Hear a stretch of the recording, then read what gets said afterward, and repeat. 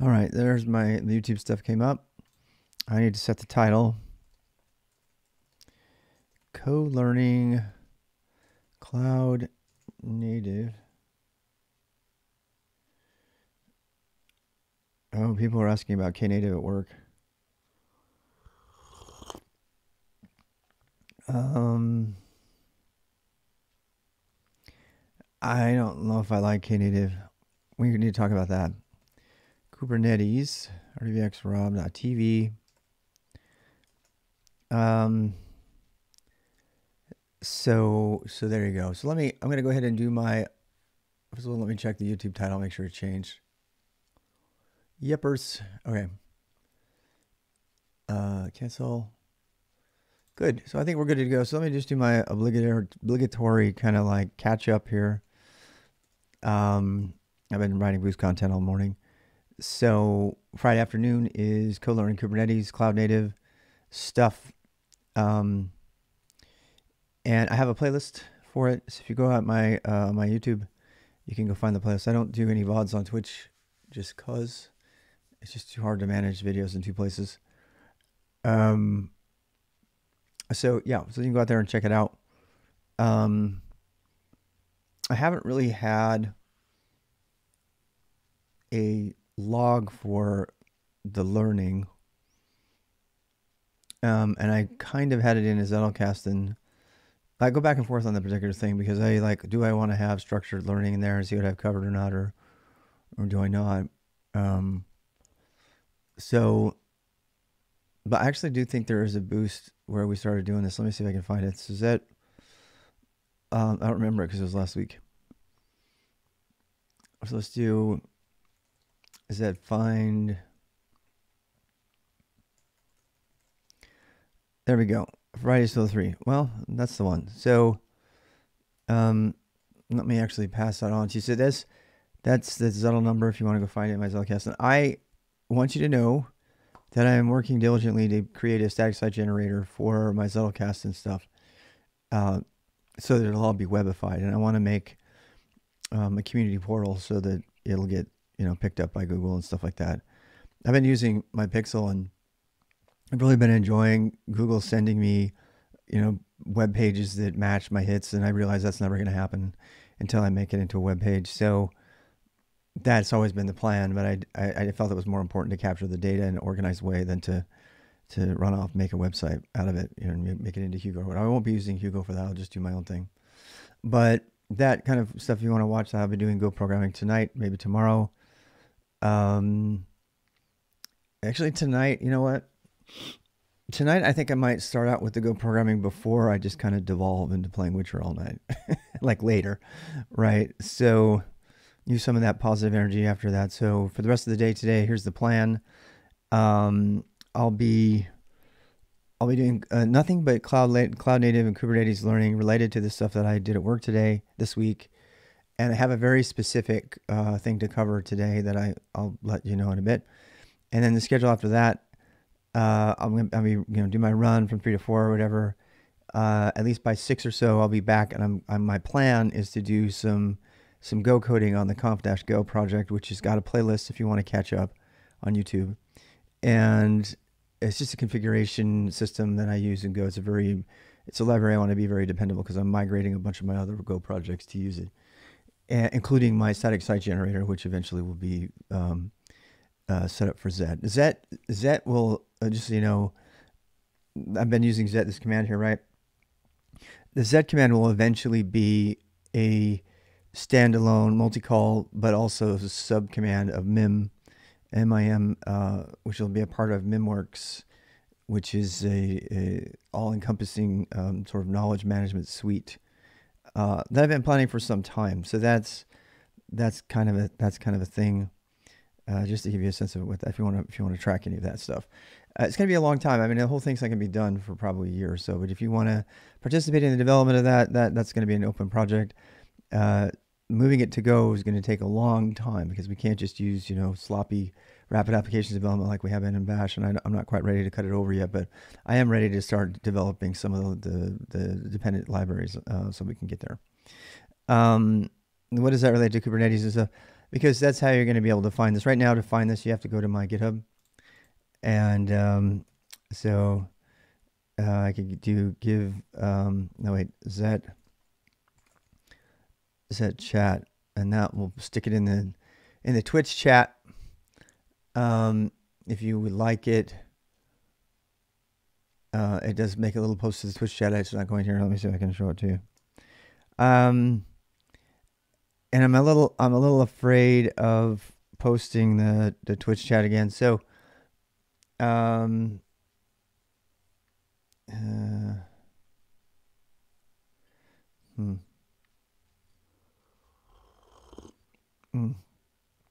just reading work chat. I am doing this during the work days, so I apologize. I'll be occasionally distracted by work things. I might have to take a break during it. You just have to know to fast forward during those times. I wouldn't be doing the streaming like this if I weren't. I do want to take a moment to call out, to make a shout out to the new tag. So there's now a tag called co-working, and I can't remember who it was. Who was it out there? You guys there? Somebody out there recommended that I add it to my thing. They actually lobbied to have it added. And I thought that was really great because over the last year and a half, I've been streaming. I've been pushing really hard to have more people start doing co-working and co-learning as a means of like having a cubicle without a cubicle next to you, right? It's great. I really love it. I mean, I feel like it's been really. You love that tag for other co-working streams. Yeah, I'm super happy they added it because I think that shows that Twitch is kind of evolving away from just covering games. Which makes sense because half of their viewership is just chatting. So it's co-working is the tag. So if you click on co-working, in fact, I should probably highlight the tag in my about and say, hey, if you want to watch other coworker streams, click on this link, because that's something I really, really strongly believe in. I really, really believe in co-learning and co-working. Co-learning is just another form of co-working. We're just learning it together.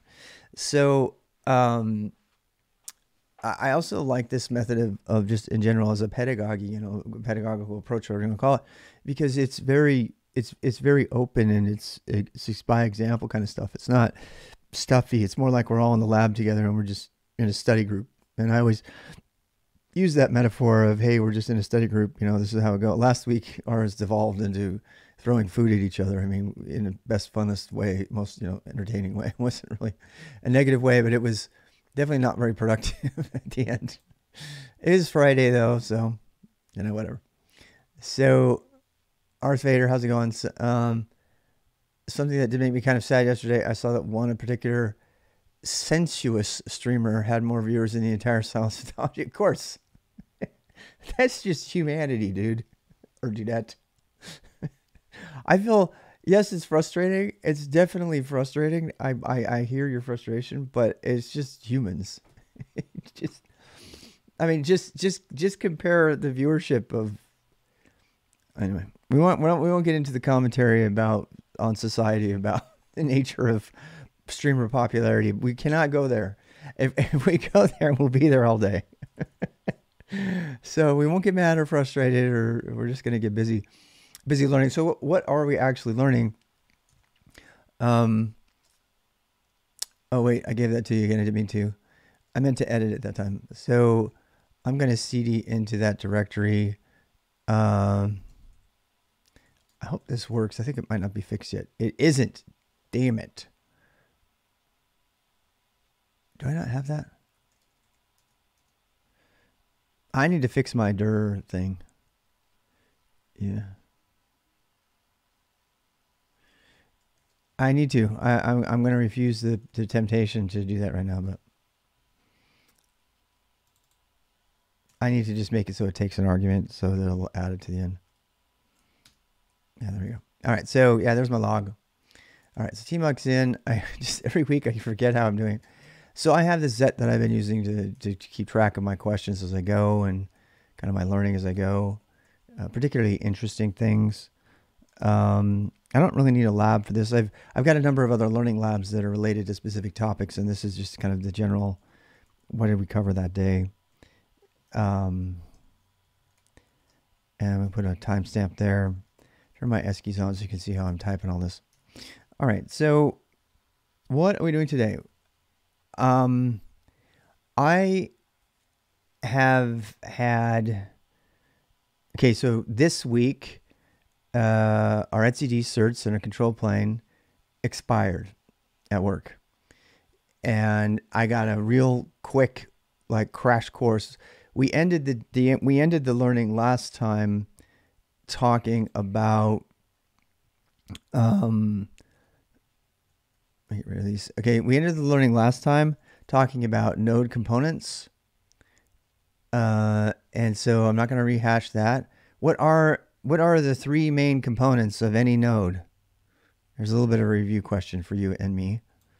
What are the three main components that are on every node, two of which are shown in the diagram? Do you remember? We're using the website because that's what you can use on the test. I don't want to have things be foreign to me when I take tests. Documentation. Anybody remember the three components? What are the three things that must be on a machine in order to turn it into a Kubernetes node?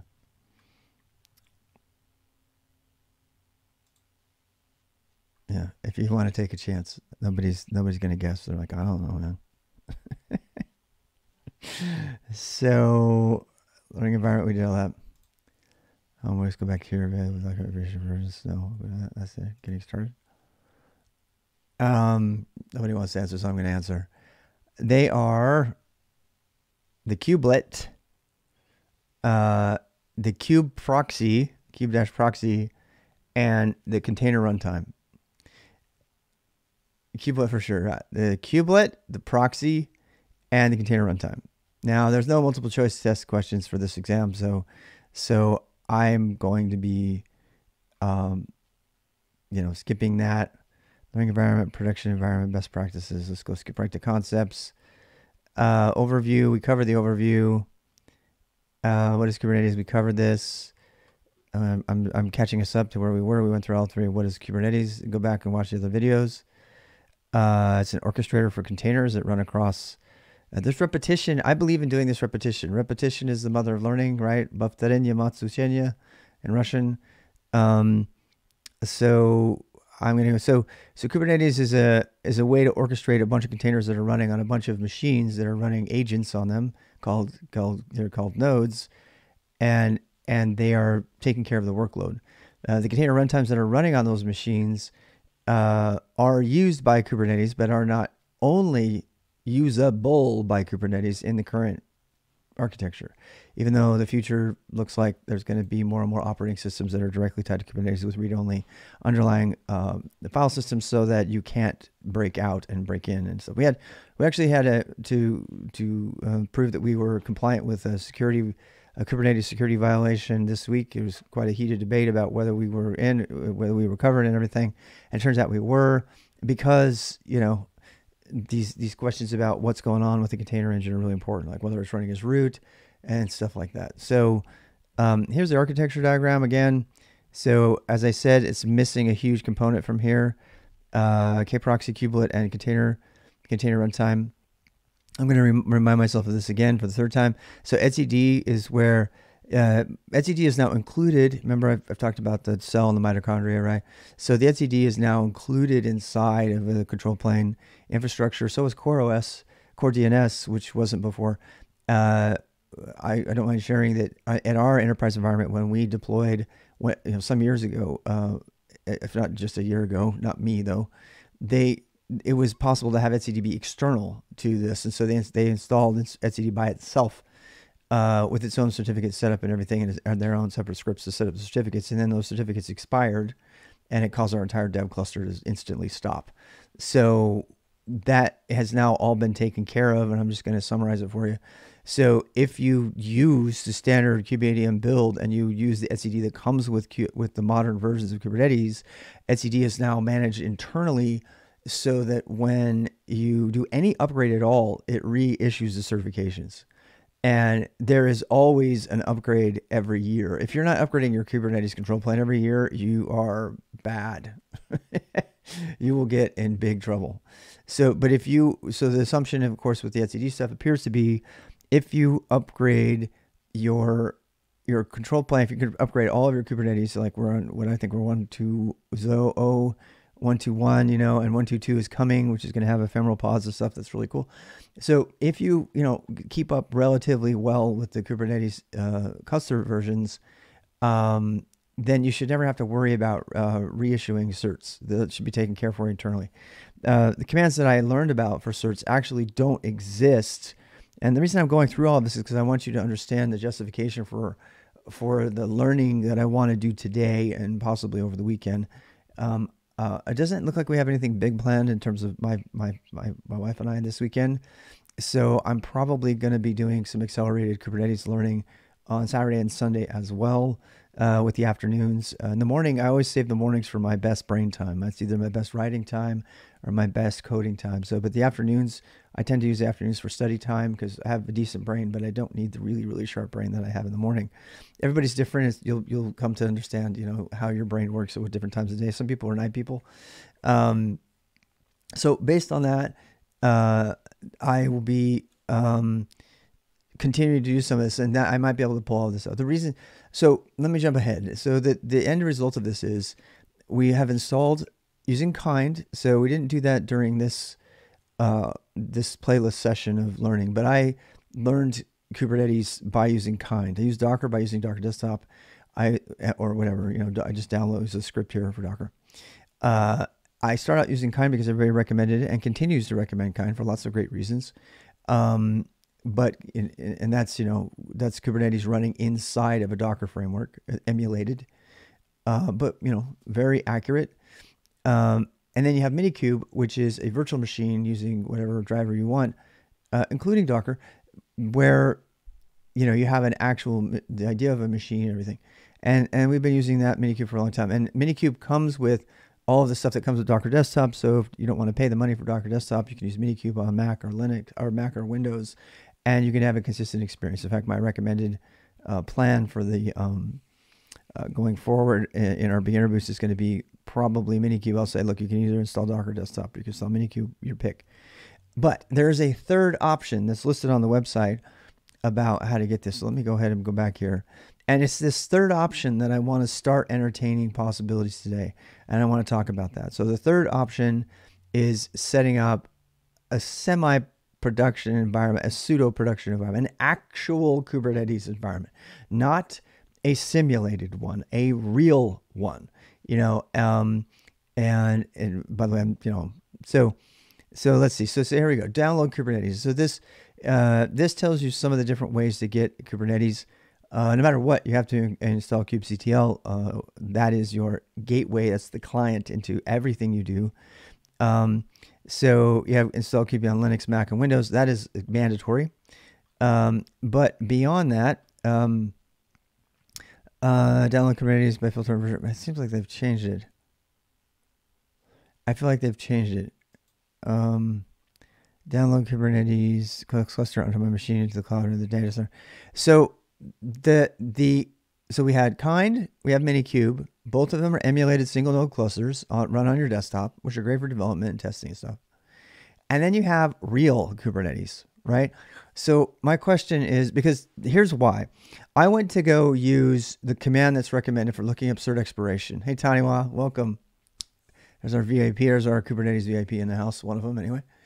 And so I went to go use. I read all about cert expiration and everything, and I went to do it on our planes and everything. And I logged into our head nodes and stuff, a control plane actually, and I ran kubeadm.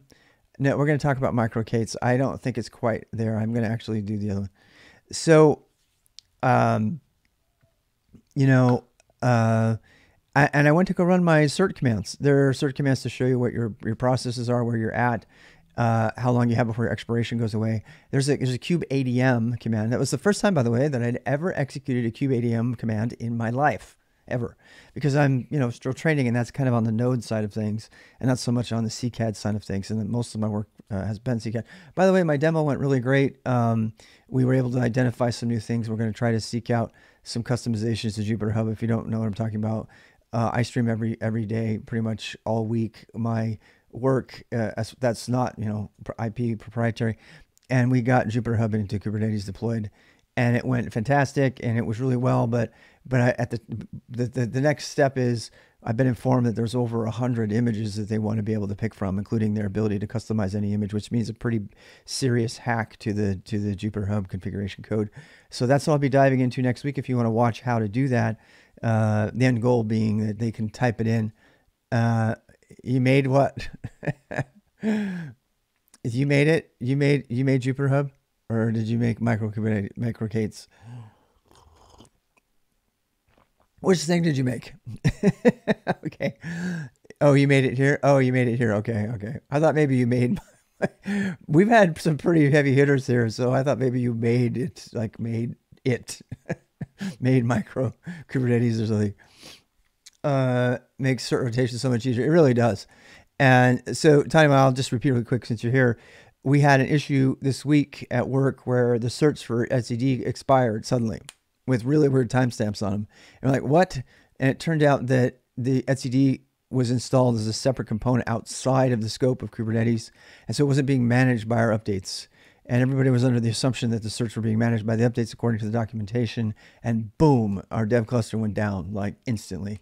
And as I understand it, that was because it was installed before etcd was kind of an integrated part of the whole thing. And it was actually right on the same day I was supposed to do my demo. So I learned a lot about kubeadm and certs and everything that day. And based on that learning, I also realized that my test environment is insufficient for me to test many of the kubeadm commands, including the one I used to, in the production outage to try to look up, where our cert status was. Can't do it. You can't do it in minikube. Actually, kind of think you can do it. Well, it was a pretty old cluster. Yeah. Our stuff is all Rancher stuff, Longhorn. Yeah, I'm thinking about doing Rancher in my own stuff too. So the net of this is that for the next 2 or 3 hours or whatever, I want to entertain the possibilities of using what I now understand is, VBox. There's a VBox manager command line, and I don't necessarily want to use, Vagrant or Terraform or something like that. But I very clearly need to get a real virtual machine, K3S for the one. Everybody keeps saying that, but I don't agree. I think micro Kubernetes is a different thing. They're talking about micro K8s or K3S, which is here's the thing. I really, really, really want to learn K3S because I personally want to. My end goal, my 5-year plan at the moment is to be able to write operators for K3S deployments that are bringing together electrical sensors and things like that. So we're do edge computing with K3S and write the operators for those micro Kubernetes clusters. That's what I personally, because I really want to get into electronics, and I personally would like to do that eventually. I would like to be able to write the operators for K3S and all of the stuff that they're doing on edge, and possibly over 5 to 10 years, get a job writing, code for whatever type of edge computing that's using Kubernetes at some point. So that's my 5 to 10 year plan doing this stuff. But what I'm doing right now, and I'm just kind of long-winded about this, but what I'm doing right now requires that I have an absolute thorough understanding of enterprise scale Kubernetes, vanilla Kubernetes, not even OpenShift. And that includes node management and things like that, stuff that might be left off of K3S. And that's kind of the problem I have with minikube. Minikube, I mean, I love it. So far, I've really loved it. But minikube has no idea of nodes. This is what I want to do. So I went to go test it. I said minikube SSH, which gets me on my node. Oh, okay, fine. I'm going to start my minikube. Give me a sec. It just takes a while. This takes longer than kind, by the way, but it's fine. So I'm running a VirtualBox VM that has to fire up 2 CPUs to give it that, to make that work. And I take this down when I do Witcher and stuff at the end. Okay, let's see here.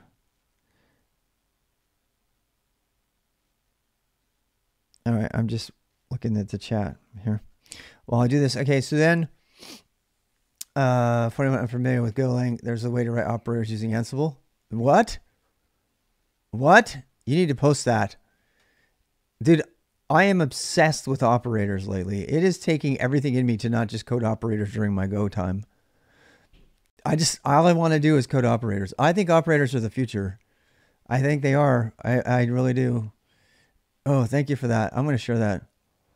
So if you're not in the Twitch, I'm going to go visit this really quick. So Smiley here in Twitch is sharing with us this this Ansible operator authoring framework.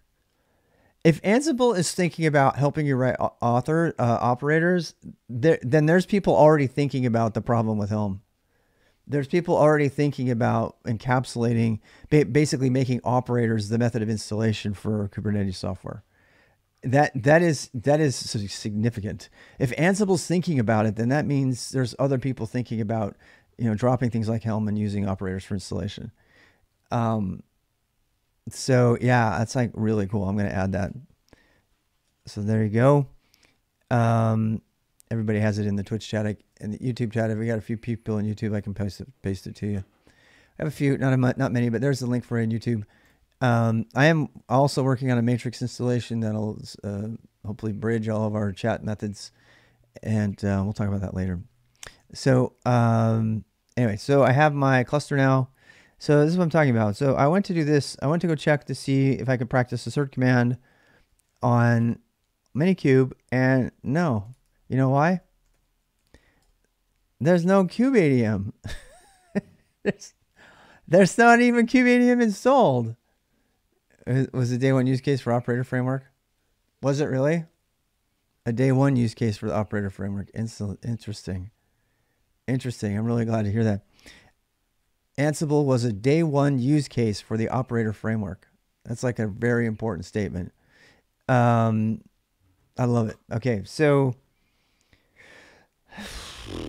let me just say, there's a lot of talk about Knative right now at work. I wonder if I should chime in on that, but Knative is pretty involved, and I don't know if I want to dive into that right now. So let's do this. I don't even know if it's practical to install kubeadm on here, or even it's even possible. I don't know. Is this? I think this is no. This is not Debian. This is Alpine, right? I'm just taking a stab in the dark. Operators is they encourage state and add pressure to etcd, which is already struggling. Damn it. Well, we need state. People add operators when they don't need it. Oh, there's going to be a lot more of that going on because it's an easier way to install than Helm, because Helm sucks. Fight me. I hate Helm. I'm finally just, I'm not even shy about saying so. I know that it's a necessary evil right now, but I hate it. Yeah. Yeah. So I don't know how to test my commands for checking out certs and stuff. NAML, I know. I like NAML. I hope NAML becomes a thing. I really do. The thing that's so cool about NAML is you could get all this stuff the way you want it, and then you could export it. Yeah. There's customize. I don't think customize is there yet. You know what? I don't know, though. I haven't used it. Maybe I need to give customize another look. I got my head just swimming with all the possibilities. But strictly speaking, today, I kind of want to focus on how the fuck do I test kubeadm? Right now, I can't test kubeadm on my local system. That's the problem. So I'm going to put that in my log here. I'll rename this to log. Question. How do I practice kubeadm commands? So minikube doesn't need it. Yeah. I don't know. I want to, so customize versus Helm. That's something I want to entertain on my own, and I don't know. I have no clue. I've heard people say customize is Docker Compose for Kubernetes. I have no idea what that means. I've been telling people that they don't need to use Docker Compose because it's just wasted knowledge. And Q Macro has disagreed with me. He's like, very respectfully, he's like, that helps to build an understanding, because when you move into other things. But I don't want to waste time learning things I don't need to learn. Helm handles things, customized doesn't. Right. Absolutely. So that's the thing. I don't know if NAML is going to cover everything. I think this is the workflow. I'm going to play around with this. Since we're on this topic, it looks like people want to talk about it. So if you don't know what I'm talking about, you have to follow it in Twitch. I'm not going to put the chat on the screen. But people are talking. So people are talking about customize and this. So Helm is the pack. I hate using the term, but it's the way to package configuration and put it all at one. So you have lots of. Ultimately, you get a lot of YAML data, YAML files that get applied to your Kubernetes cluster. And as I understand NAML, the workflow for creating an installation would go as so.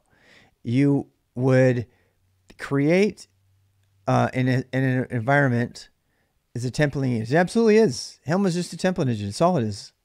But it has to have a template engine because there's no way to Kubernetes is so declarative. There's no way to put imperative logic in there. So you have to script that. And the templates is an attempt to script it, but it's not even good enough because you still have to do bash scripting and other stuff on top of your Helm chart. So now you got bash scripts plus your Helm chart. Every company I've talked to has some extra thing that they do to have an overlay to modify the Helm templates because they're not good enough.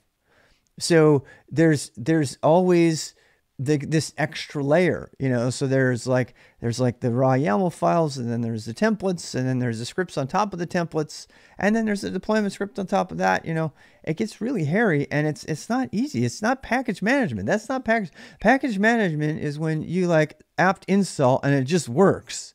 That is not Helm right now. So Helm deficiencies led to operators. Yes, and so this is the problem. This is why I think operators might end up fixing it. But so my understanding with the NAML, the experimental NAML workflow for deployment would be something like this, and I can see a couple flaws with it. But so what they would do with Helm, instead of Helm, is let's say some company wants to create an installation of their software. So they do whatever they want, frankly. They can use Helm, they can write scripts. It doesn't matter. Correct me if I'm wrong, but they would go ahead and they would take all of this stuff and they would get it into their cluster, a staging cluster, a dev cluster, or something like that. And they would get a bunch of YAML out of that, right? So once they had that, they could just dump the namespace and they would get tons of YAML that describe all of the changes to the cluster based on that application's installation. Okay. Now, the tough part about that is I'm going to ask later, like, what do they do with cluster rules and stuff that don't fit within a namespace, right? Well, I think it doesn't matter. I think it's ultimately they just have to have all of those pieces in there. And that's actually another problem with Helm is Helm has this idea of a namespace. Well, what about all the shit that's not in the namespace that has to be done? So Jupyter Hub has cluster roles and Istio stuff and secrets that have to be added that have nothing to do with the namespace. So you can't put them in the Helm chart because they don't make any sense. So you have to have one-off scripts that have to run before, post, and pre or whatever in order to prepare or pull down or tear down all the changes that were made by the Helm chart. And if you don't do that, you end up with leftover artifacts from your installation because all this stuff that doesn't fall within the namespace is no longer covered. So based on that problem, my hope for NAML, and I haven't played with it at all yet, my hope for NAML is that you have this company or somebody who's preparing an installation, and all they're really doing, it can even do the whole thing by hand. It doesn't matter because ultimately they're going to get a ton of Kubernetes resources. Bottom line, there's going to be a manifest of Kubernetes resources that are going to need to be in the system with a particular configuration and stuff. And this is where it gets hairy, right? Because how do you provide variable changes to that? That's the whole point of Helm, is being able to say, well, we want to have, this cluster role be a different name, and this one needs to be this name, or this one needs to have this constraint on it, blah, blah, blah. And so you can actually override the current Helm values and do this stuff. I don't know how that'll work in YAML, but I think the anticipated idea is, do anything that you want to go. But from what I remember about NAML, though, is that there is a conversion layer that takes Kubernetes resources in YAML and writes Go. It's a Go generator at the end of the day. So Chris Nova's NAML project, as I understand it, I haven't played with it at all. We should probably watch her channel. She streams quite a bit. But but my understanding of the NAML project is, and there's another one that Yana from Amazon was talking about, and they were going back and forth on it. I want to say cube. Yeah, thanks for the link. But at the end of the day, I think what NAML is it's just a Go generator, right? And it's based on the premise that if you want to simplify installation, etc., and you don't want to use Helm, it's like the alternative to Helm is a single executable that can be configured any way you want to. So, and you can start out with the tough part of creating that file of that Go code by generating the code based on existing Kubernetes resources. So as I understand it, this is how the workflow would go. And this is, I don't know how close this is going to get me to any certification or anything, but I really am interested in this topic. So we got people talking about it. And so what this means is you would do this. So you're preparing an application that you want other people to be able to deploy. And you have different things you want to configure. So what you do is you make a straw man, right? And for lack of a better term, you make one, you get one working, right? It isn't in the cert path, and it probably won't be for a while. Helm is though. So you get something working, minikube, kind, full system, whatever, all of it. You get, cluster roles, you get all your namespace stuff, all your resources are in there. It could be a dozen, it could be 100 resources. And then when you get it all working exactly the way you want it, whether you wrote scripts for that or not, none of that matters because it's not going to become a part of the deployment. The end goal here is one Go executable that someone can put into, an actual package management system, whether it be APK or apt or Pacman, for God's sake, doesn't matter. You can even probably put it in Geeks, GUIX, the GUI one, the GNU one. And then what? So then you say, okay, generate all of the Go code for this stuff. And then rather than doing any sort of thing with a template, which is what you would do with Helm, right? There's no template. You decide, you take all that code that was generated and you say, where are we going to allow our, or go get, right? So, or go, yeah, even go get, right? Perfect. So then what you do is you go through and you identify all the places in the generated code where you want to allow your users to make changes to it. And then you use whatever method you want to allow them to provide those options. If you want to go all the way to Go templates, fine. That's part of it, right? If you want to just add in OS args and let them pass arguments. If you want to use command box, which I've got, which is a controller thing. So basically you have the option of establishing how to pass in that information, and the end user of your product gets one executable with a really great document about how to customize that. And if they want to change it in any way, they can fork it. They can fork the Go code, right? And I mean, forking the Go code in that situation is absolutely no worse than doing what we do when we rip the shit out of Helm templates because they don't work for our environment. Because we have just we've essentially forked that Helm chart and made it completely incompatible with any further Helm chart upgrades. You understand what I'm saying? So it's already fucking software. Just deal with it that way. I'm not mad. This is why I like where this is going. Because if you start to deal with your deployments as software as opposed to packages, I mean, more, then however you package it is fine. It's not a problem. So I really think that that's the future of deployment. I think that that's the future of deployment. And if I were to make any kind of software, that's how I would do it. One of the things that I like about the NAML thing, though, is, I mean, I've been saying I still want to write operators.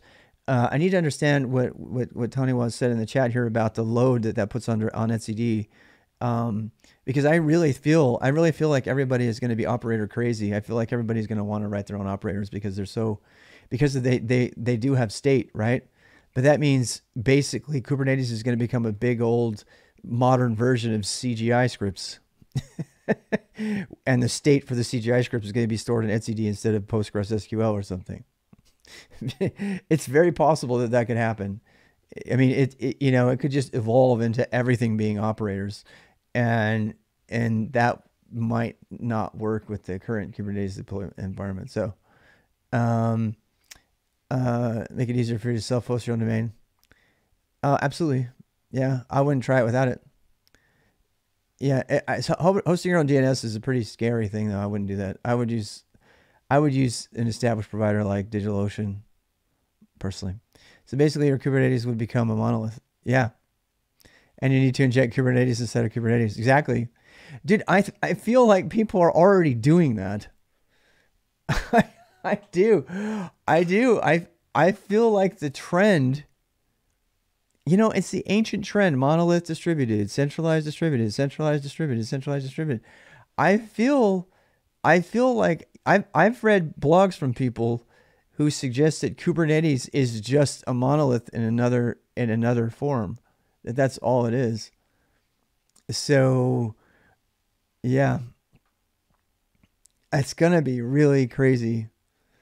Yeah, people might try to treat it like an SQL replacement. Yeah, ebb and flow. It does. It's like, I mean, I've been around long enough to see that distributed. You know, the network's the computer. No, the computer's the computer. You know, I would never run my own DNS server. No, I would never do that. You can run your own if you want. You want to try it. I did just to try it, but it's just not. No, I would never do it. If you could do it. I mean, it's a big. If you got email going through there and stuff, you got to manage a lot of stuff. You could probably manage. Okay, let's put it this way: you could manage your own DNS server and then maybe have a secondary one.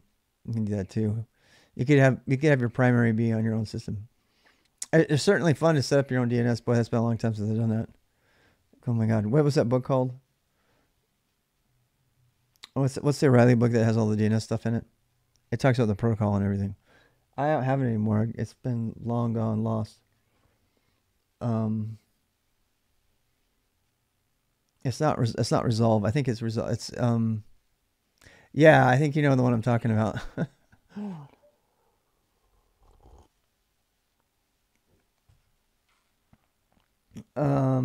Yeah.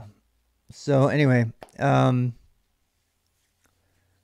mean, so for now, I mean, that's going to be interesting.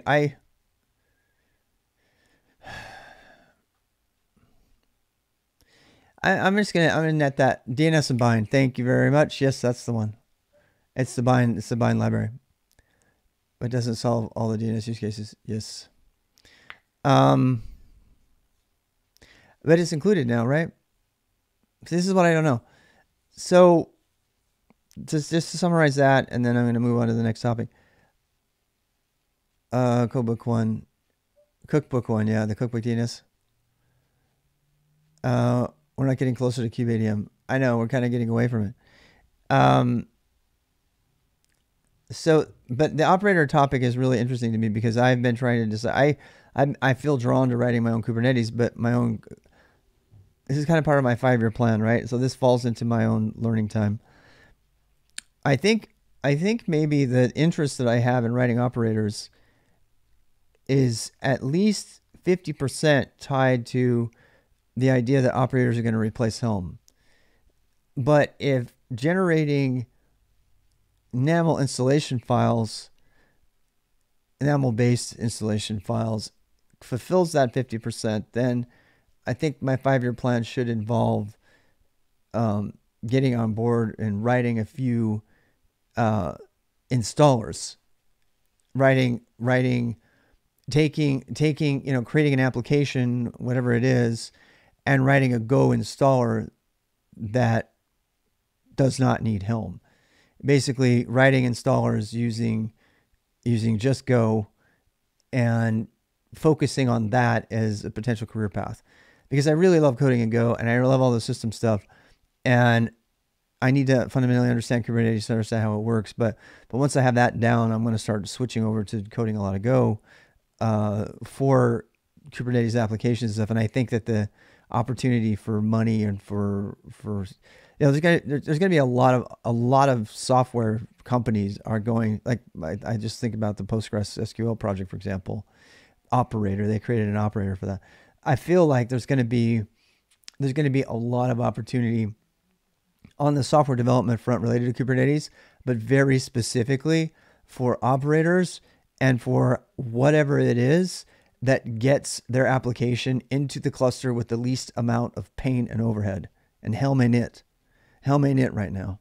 You're going to have to know how to do Helm because a lot of people are going to have existing stuff. So I imagine one of the roles, one of the tasks that's going to be coming up over the next 5 years, if I'm going to project anything, it says from the SED and so on. Yes, they are.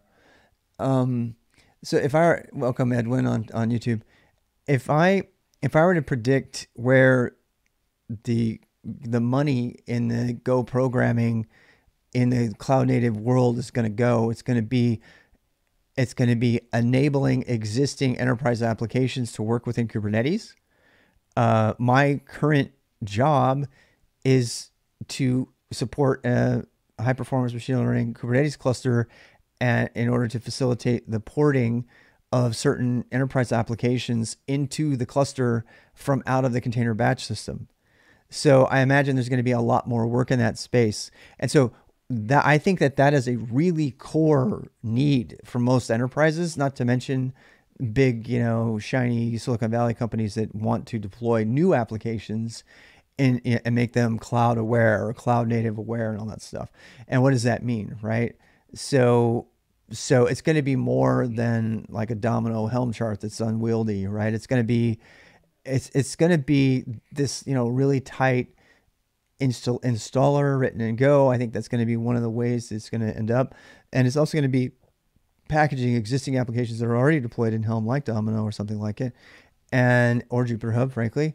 In fact, one of the ways that I could probably cut my teeth on this whole project after I get the Jupyter Hub installed and everything is to write my own zero to Jupyter Hub without Helm using NAML. That would be a fucking monstrous project, but that would be such a huge hit. Oh my God. I know it would be a huge hit because right now the Helm chart is, but see, there's just so much Jupyter Hub, customization and stuff. Tried Scaffold for Kubernetes development? No, I haven't yet. Somebody mentioned it the other day, but I haven't done any of that yet.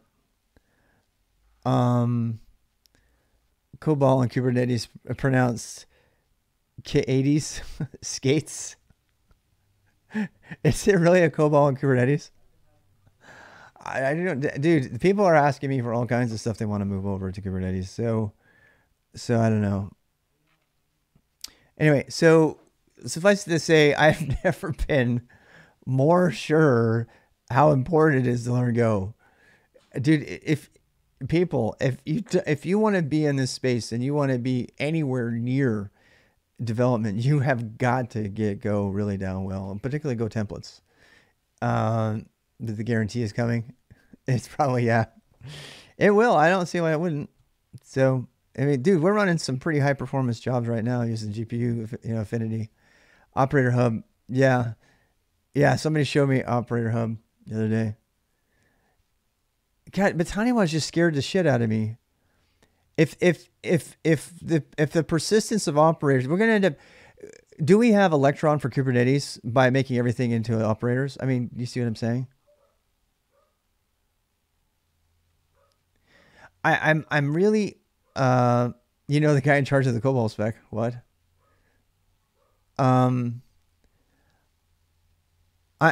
I hate that one comment has really, really derailed me, and I can't think of anything else right now. I'm sorry. I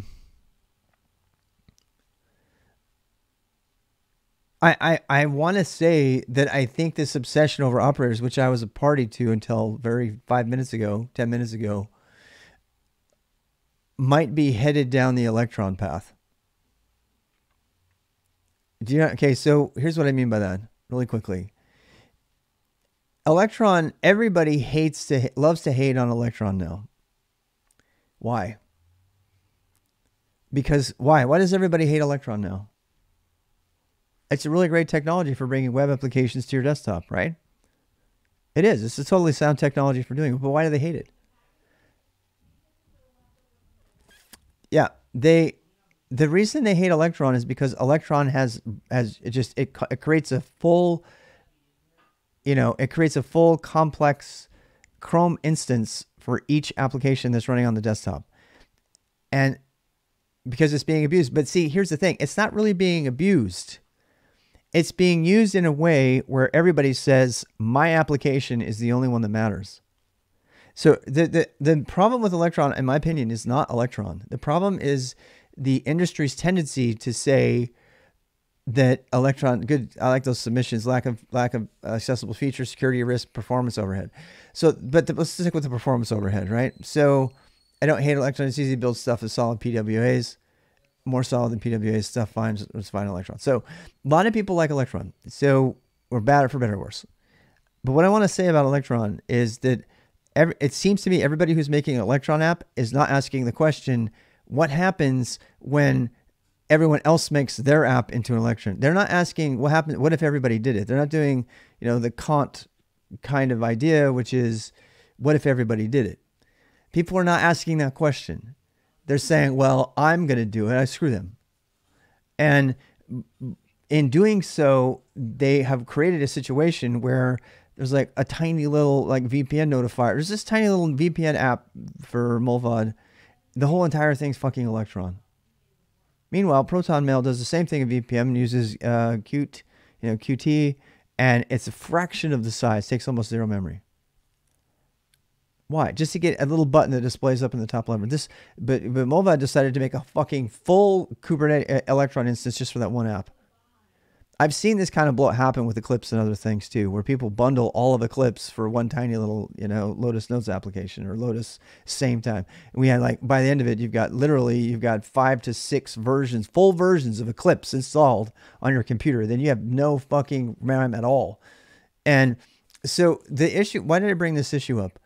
I download more RAM from the internet. Yeah. The reason I'm bringing this issue up is because I sense, based on what Tanya said here about the operator strain on etcd, that this kind of thinking might be prevalent in this operator mania that's going on right now, to which I have been a part. I really think operators are going to be cool, and that's the way to go. But I hadn't really thought of it as like, well, what if everybody made their application installation and management into an operator? What if everybody got on operatorhub.io and everybody made an operator? What would that do to the average Kubernetes cluster's etcd? In the same sense as what would it do to the average desktop user's RAM if everybody made their app into Electron, no matter how small? If everybody said, I don't care about them, they need more RAM, that's their problem.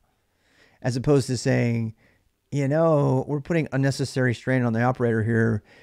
We didn't need the operator to preserve state and everything like that. That state could have been preserved on the client in an installation script that keeps track of configuration, cache, and variables locally. That has nothing to do and doesn't have to store it inside of the state within the control plane. So I'm really taken back by that comment that Tanawan made, because that makes me think that we might be inadvertently bloating the internal infrastructure of Kubernetes unnecessarily, when actually all we really need is a better installer than Helm. And we might not need operators at all, unless other than to do operator things, which are decidedly not necessarily just to install the thing. So it's going to be interesting. Chrome has the same issue. Yes. If we just keep high level state, I'm running MySQL, and if I need to upgrade, the operator knows how to sync, stop, upgrade, start, verify. That's fantastic.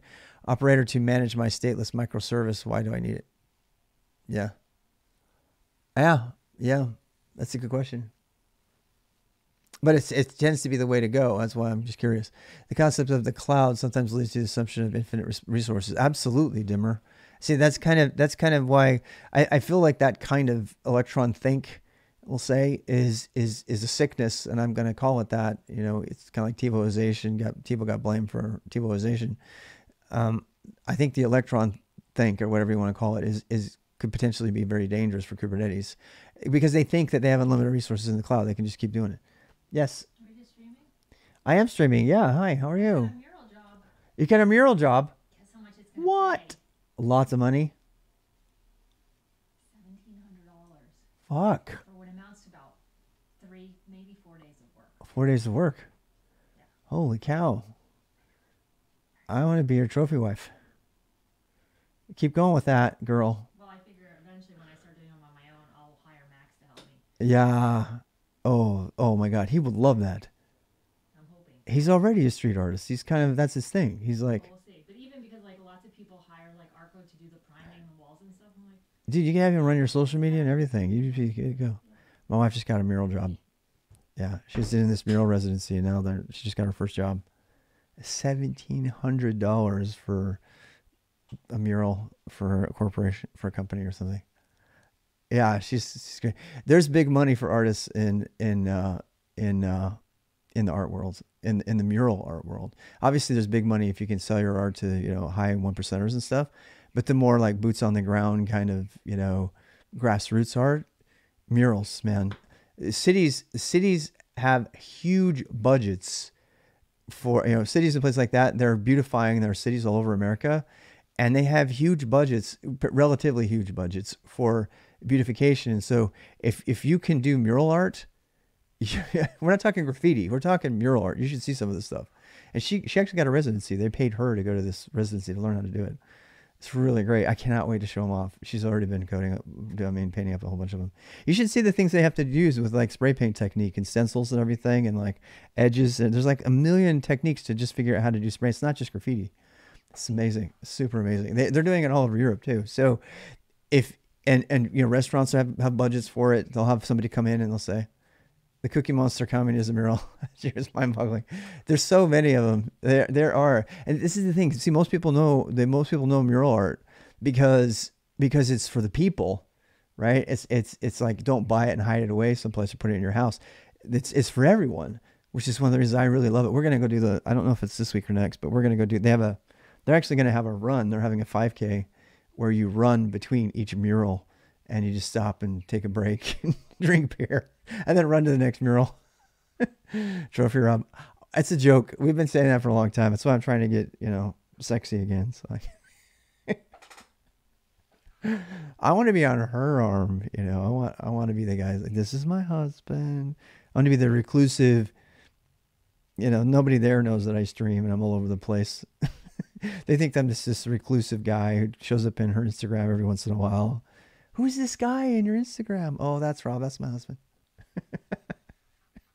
To them. To y'all, you're like, oh, hey, RWX wife just showed up a little bit. It's kind of fun. Or take the 300 Newsweeks. Yeah. Lots of murals in Phoenix. Oh, I love the murals in Phoenix. I know exactly what you're talking about. Yeah. Well, at least there were a lot when I was there. I was in Tucson for years. 3 years to be precise. I live right down by the graveyard in Tucson, if you know what that is. I worked for IBM when I was there. Love that. Love those days. Okay, so note to self: learn Go better.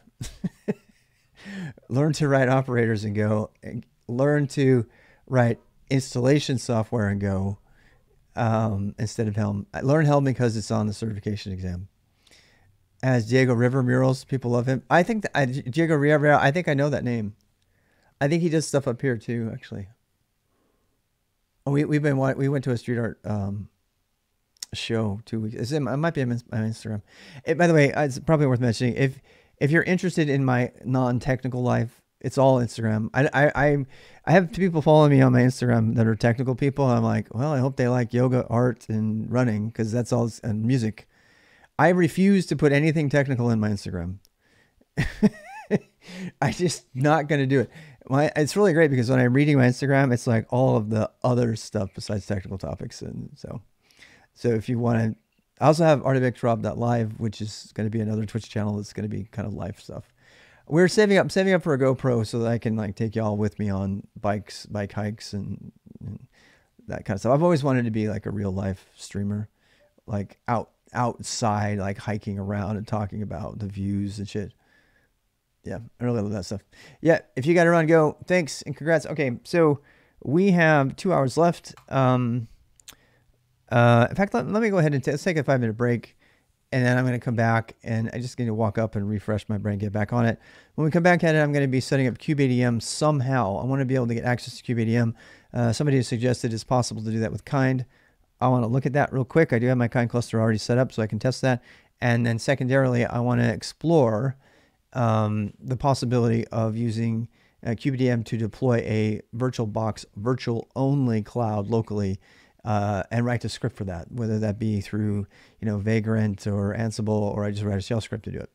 So I figure that'll be part of the exploration of node components, which is where I left off last week. All right, I'll be back. Take 5.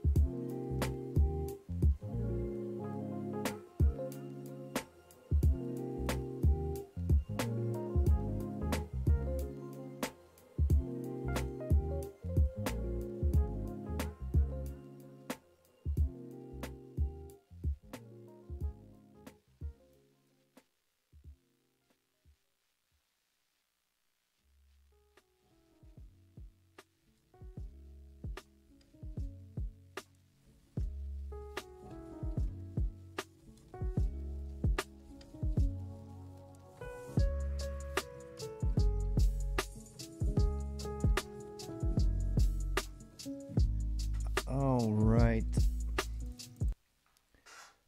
106. Holy cow, I was late. I got talking about stuff with my wife. So let me show you what you can't do. You can't do any kubeadm on a minikube. So let's stop the minikube and start up my kind server, and I want to see what possibilities we have there. How you doing, Just Perfection on YouTube? Ubuntu is going Flutter for their installer. Are you kidding me? God. How fast can I get off of Ubuntu? I hate that Pop! OS is built on Ubuntu. I hope they throw it under the bus eventually. I hope they do. In fact, I think Pop! OS might be based on just Debian now. I think they actually changed. Ubuntu is just like really fucking going downhill.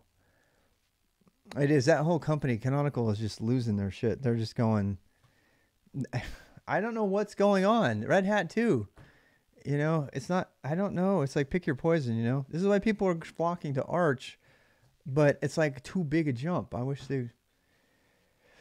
I don't know, man. But I mean, if I could support Arch on you know, the whole Proton project from Valve, which is allowing me to play Witcher with the one click, you know, I'm all about that. So maybe I need to reconsider Arch as a desktop, but it's not there.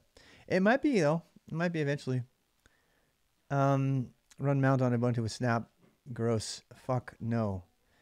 I refuse to use Snap consciously, even though I use a Papa Store all the time. It is the shittiest design ever. I hate it. I use Arch, by the way. I just don't. Maybe I would use Arch, but I'd have to use a consumer grade Arch in order to be able to do streaming and stuff. At some point, I might do it. I really like Pop! OS, and I want to say Pop! OS is not built on Arch anymore. Let me check. Is Pop! OS Debian or Ubuntu, which is kind of weird because they're kind of the same, right? Based on Ubuntu. Yep. All the good stuff from Ubuntu. Yeah, I might have to leave it. It doesn't really matter to me. It's a consumer-based OS, bottom line. I use a Mac, too, and I use a Google Pixel, so, you know. I'm not going to get mad about it. All right. Back to other things. MK stop. OneNote is stopped. Okay. Kind. What do we got going on? Kind. List. Is she Manjaro? No. Never ever say that word to me again. I refuse to be... I'm kind of joking, but not really. I will never use Manjaro and continue actively campaigning against it. The organization is way, way worse than Canonical. Oh my God. Hell no. Hell no. No. No. No. All right. Somebody followed me for that. I wonder why. I'm not telling you that story right now. I'm trying to do other stuff. I'm not telling you the story. I need somebody who would ask. I'm not telling you. They bricked my entire computer lab. That's what they did. And I had like 10-year-olds crying, why isn't my computer working anymore? I want nothing to do with that shitty, lying, self-serving, business promoting, trying to get behind the wall garden and make a lot of money company. I don't want anything to do with it. This whole, we've got a vetted version of the AUR. Bullshit. You like green stamp everything and let it through, and then it's no. I will consider maybe another Arch distro, but not that. I consider Element OS, not Element. What was the other one? Endeavor. No, not doing it. Ask Chris what his experience with Manjaro. I think he's still back on it. I have lots of friends that use Manjaro still too. They don't care. They don't agree with my anger. But they didn't have to reinstall their entire lab within like an hour before they had classes because Manjaro just decided to fuck over my entire lab. No. You can't bill yourself as a easy user OS like Mint and Pop! OS and then do that shit. You cannot do that. That's not allowed. You do that once to me, that's it. We're done. No forgiveness. So I will never, ever, ever use Manjaro again. I don't even know what a DRP is. No, I need that. It was like 6 systems in my front room. There's a million ways to get around it. I know it doesn't matter because some of the systems were systems that they had taken home. I had issued laptops to all these kids, and they clicked on the little graphic upgrade operating system button like I had diligently taught them to do. Boom. Then they go to try to get help, and people scream at them and say, "Why are you using the graphic installer for your upgrade?" And those kids are saying, "Because that's what Mr. Rob said to do, and it said right there to click on the button to do it." He goes, "Oh, you're so stupid. You should have used the TTY to install that. You should never fucking trust the GUI for an install." And I'm like, "What is this? This isn't Gen 2 or Arch. This is Mon fucking Jaro. You're supposed to be the easy OS." There, you got my rant. When is this actually going to be a thing? Yeah, they did. Yeah, and I didn't know they were kids, but they online people were asking these questions. There were these questions all over. You know what they did? You know what Manjaro did on Twitter? They kept saying how awesome it was, and they kept fucking ignoring the whole problem. There was like a massive explosion of users that were mostly polite about the problem, saying, "Why does my machine black screen when I boot it now after doing the graphic upgrade?" And all of the people on all of these Manjaro, they were acting like Arch users, and they were telling all these beginners who had bought into Manjaro, "Sucks to be you, you're an idiot," because they were treating them like Arch users instead of Mint users. And after that massive, terrible clusterfuck of a disaster, I will never even look at Manjaro again.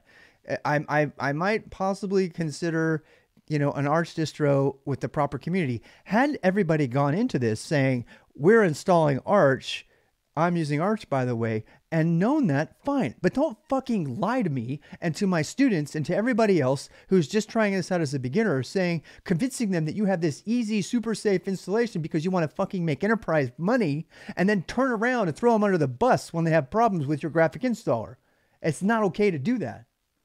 Somebody should probably clip that. But that's my exact reason. It just pisses me off to the core every time I think of it.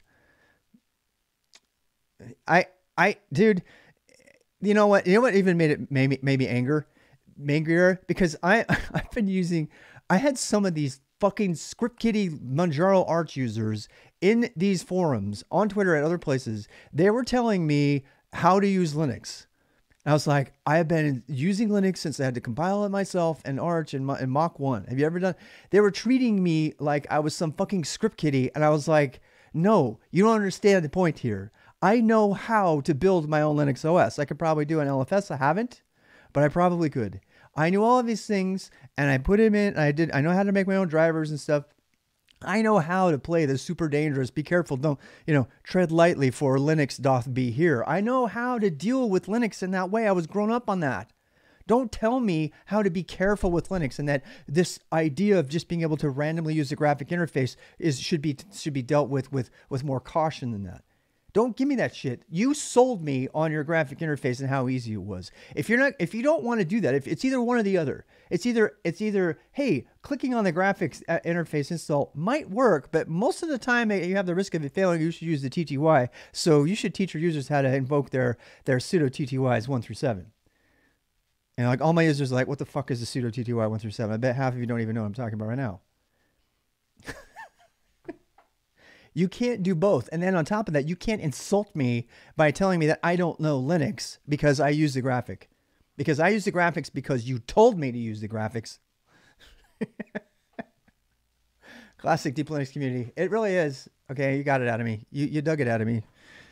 It's fine. I'm not angry at y'all. I'm angry at missed expectations. The constant source, I've been trying to trace this in my own personal, sociology, ideology and stuff. Most of the things that make me upset are disconnections between what people present and what people actually mean or actually are doing. And that was a huge disconnect. That was a huge disconnect that caused children pain. My children, I mean, people, 12-year-olds. I have kids as young as 10 installing Linux. And some of them installed Manjaro and they did just fine. The installer, I was super impressed. I was chatting it up like crazy. You should have seen on my Twitch and blog and everything at the time. At the time, I was like talking about how awesome Manjaro was. I was like, oh my God, this is protecting us from the arts community, but yet it's really awesome. I was really, really buying into it. I bought into it hook, line, and sinker. That's why I'm so pissed now, because they totally got me to buy into that cult. I bought completely into the cult, and then they just threw me under the fucking bus when it bricked all my lab machines. Said it was my fault. And I got no love for that. That just pissed me off so bad. It did bring up a lot of, post-Mormon trauma as well, because it's the same thing, right? Oh, Mormons are awesome. I'm going to go on a mission. I'm going to spend every time I have. What? It's all bullshit? Yeah, I'm pissed. As always, I have no idea what's happening. Just got to be added the company with a cup of coffee. Just going to be added company with a cup of coffee. Yeah. Well, it's nice to see you, Team Panda. We're doing stuff. This is a co-learning stream, co-working stream. So when I'm not ranting, we're trying to learn Kubernetes here. I promise. They should remove that from the package. The thing that pissed me off about it is they didn't even test the graphic installer on a sufficient number of computers to realize it was going to brick a good number of them. Because I had Acers, I had MSI machines, I had at least 3 different brands of computer, and all of them bricked because of that stupid ass installer, which basically tanked. It had the bottom line. It had an X11 upgrade in it that broke. And so when the middle of the X11 upgrade broke, it left the X configuration in a non, it didn't have any rollback or anything. And so next time people booted, they got nothing but the little prompt in the corner. And PapaOS has done that to me 3 times now, because of after installing Steam. I'm going to blame Steam and the NVIDIA controllers for that, but I can't blame PapaOS directly for it. I almost did. I was ready to get mad at them. But then I upgraded to the latest PapaOS and I haven't had a problem with it since. So I can't blame them for that. Anyway, I can't get into my client cluster. Seems like it's not there. I'm trying to see if I can do my kubeadm commands inside of my control plane in my client cluster, which I think I can, actually. So I just want to confirm that. I've had people tell me that already. And if we treat graphic interfaces that way, they are never, ever going to get to the point where they work as well as the TTY. I agree. They should have said, we're really, you know what they should have done? The first thing they should have done is they should have gone on their Twitter, and they didn't, because they're a bunch of skip people. When I realized that the company was a skip company, that when there's a serious problem, they pretend it didn't exist and they just keep moving on. As soon as I realized that was how they operate publicly, I didn't want anything to do with them, because I can't trust you for anything. I mean, if this is a good project, they'll say, we've experienced a really major problem that's caused these significant delays for people and stuff like that. And they said, here's the ways to go get remediation. If that would have been the proper thing to do. But the Manjaro company decided not to do that. The Manjaro company flooded the Twitter feed with how awesome Manjaro was, with advertisement after advertisement after advertisement, to counter all the negative stuff that was going down, because they wanted to manage the perception, because their ultimate goal is to get money in the enterprise, because they wanted Manjaro very honestly just wants money from the enterprise, because they want to be the next Canonical. They want to get enterprise money by being the first arch to be, standardized in the enterprise. That's what they really give a shit about. They don't care about anything. You think Canonical is bad? The Manjaro company, ultimately, the people that are running that company and that platform and that everything, the only thing they give a shit about is tricking enterprise purse string holders to open them up and give them cash for their enterprise distribution. That's why they're trying to lie about making a better version of the AUR that's safer when it's just rubber stamped. That's why they're trying to make it pretty and make it give. If you look at every single thing they're doing, they're lying their asses off and skipping all the shit that goes down, because the only thing they care about is getting behind the walled garden. And I want nothing to do with that. You think Canonical and Red Hat are bad? Manjaro is them times 1,000. I don't want anything to do with that organization or distribution.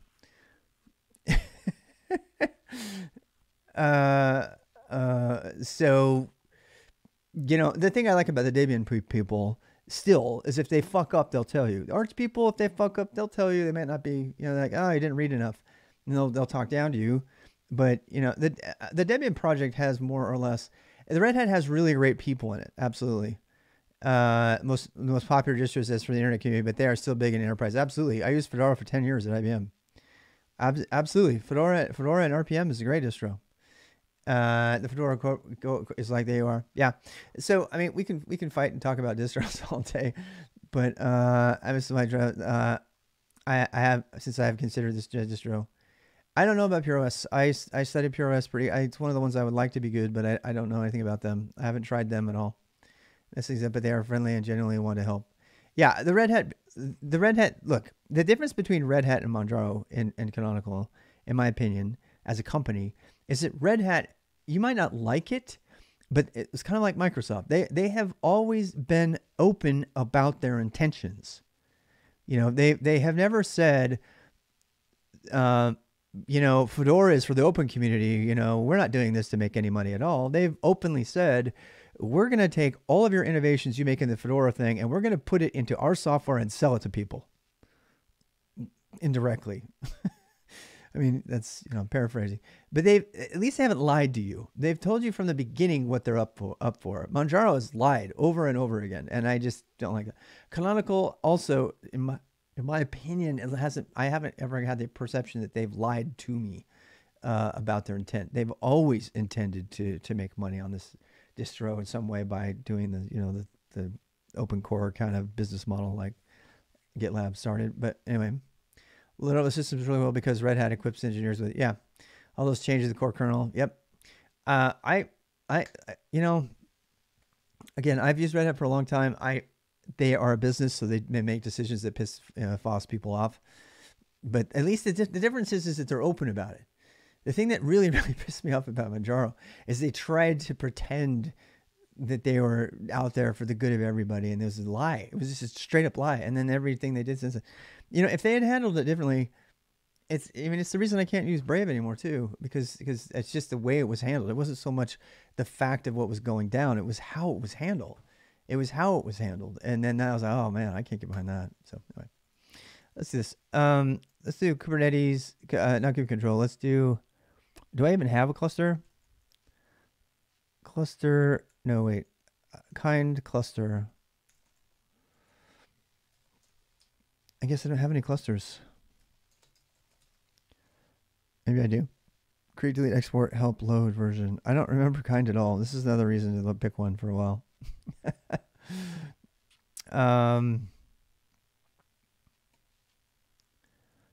Build, output, show completion is a specific thing. No.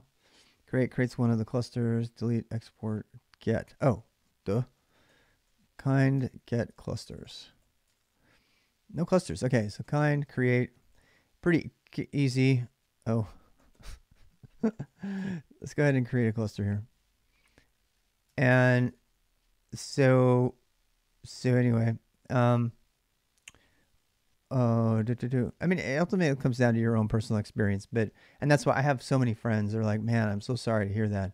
I didn't have that experience, mostly because they use the other TTY and they didn't. I still love it. It's great for me. And I'm like, that's fine, you know, but can't do it. Kind cluster, please. Can I has cluster? Yes.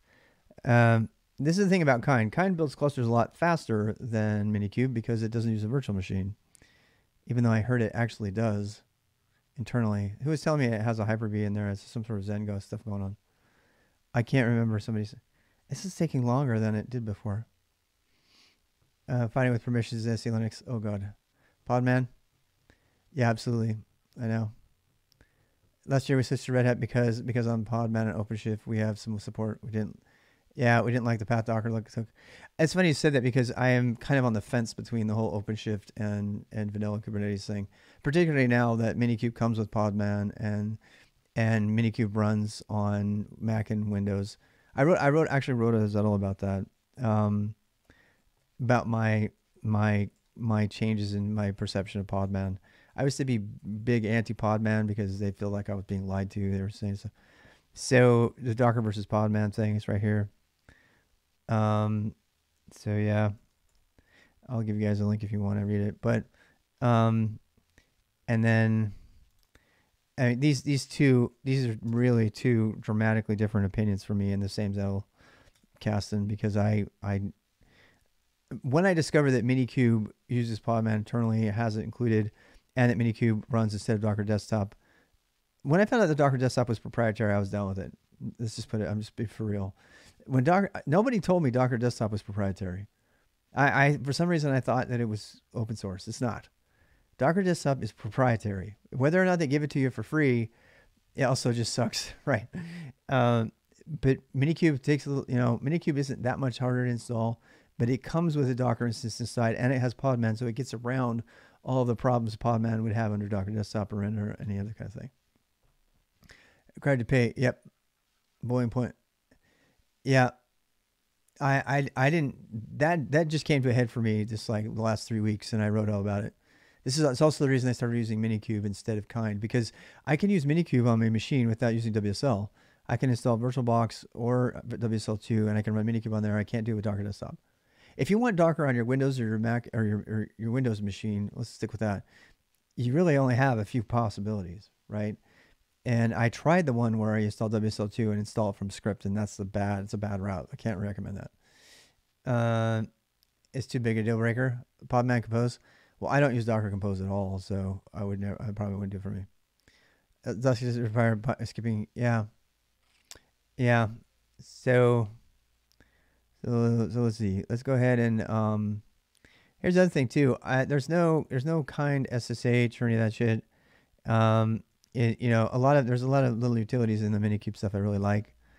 But I would rather use the actual thing. So the one other thing that I don't like about Kind is it doesn't have an exported port or an ingress by default, as far as I know. So I don't know how to get to it, right? So it also doesn't do context, right? Contexts. Yeah, namespace. I mean, there's a cluster there, but there's nothing there. So you get pause -a. All right, so there's all your kubeproxy and everything. Core DNS, etcd, Kind, and then Kind proxy. Kind is used by the Kubernetes team to do testing. So Docker Desktop for Mac uses HyperKit instead of VirtualBox. You can use VirtualBox. You're talking about by default. You can specify the driver. I haven't done it yet, but you can. Yeah, I recommended somebody. I need to test that on my Mac Pro. On my Mac Pro, I need to test it. I need to test Minikube, Minikube start -- driver VirtualBox or VirtualBox on Mac. Yeah, when as far as OpenShift as possible. Yeah, can't deal with IBM lock-in. I agree, but the thing of it is that the OpenShift stuff is really thinking of enterprise, and so that's and it sucks for the open source community because we don't get a lot of the stuff that they do because they want to make a bunch of money.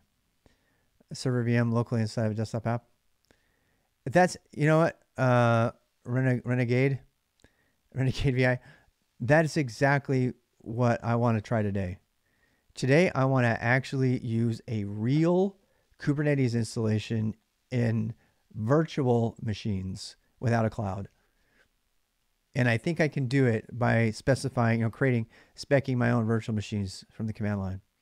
Code ready containers, Red Hat's option to run OpenShift locally. Yeah, that's another reason. I know there's lots of reasons against vanilla Kubernetes, even if the target is OpenShift to avoid vendor lock-in. Yeah, agreed. All really great opinions. Thank you for that. Core DNS. So we got all this stuff here. This is the only reason I'm doing this is I want to be able to get onto one of these systems.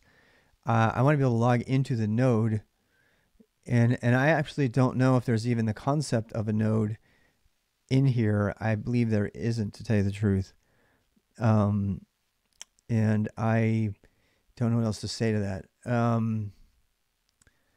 I don't know how to get on the node, if you know what I'm saying, right? Vagrant is written in Go. Yes, it absolutely is.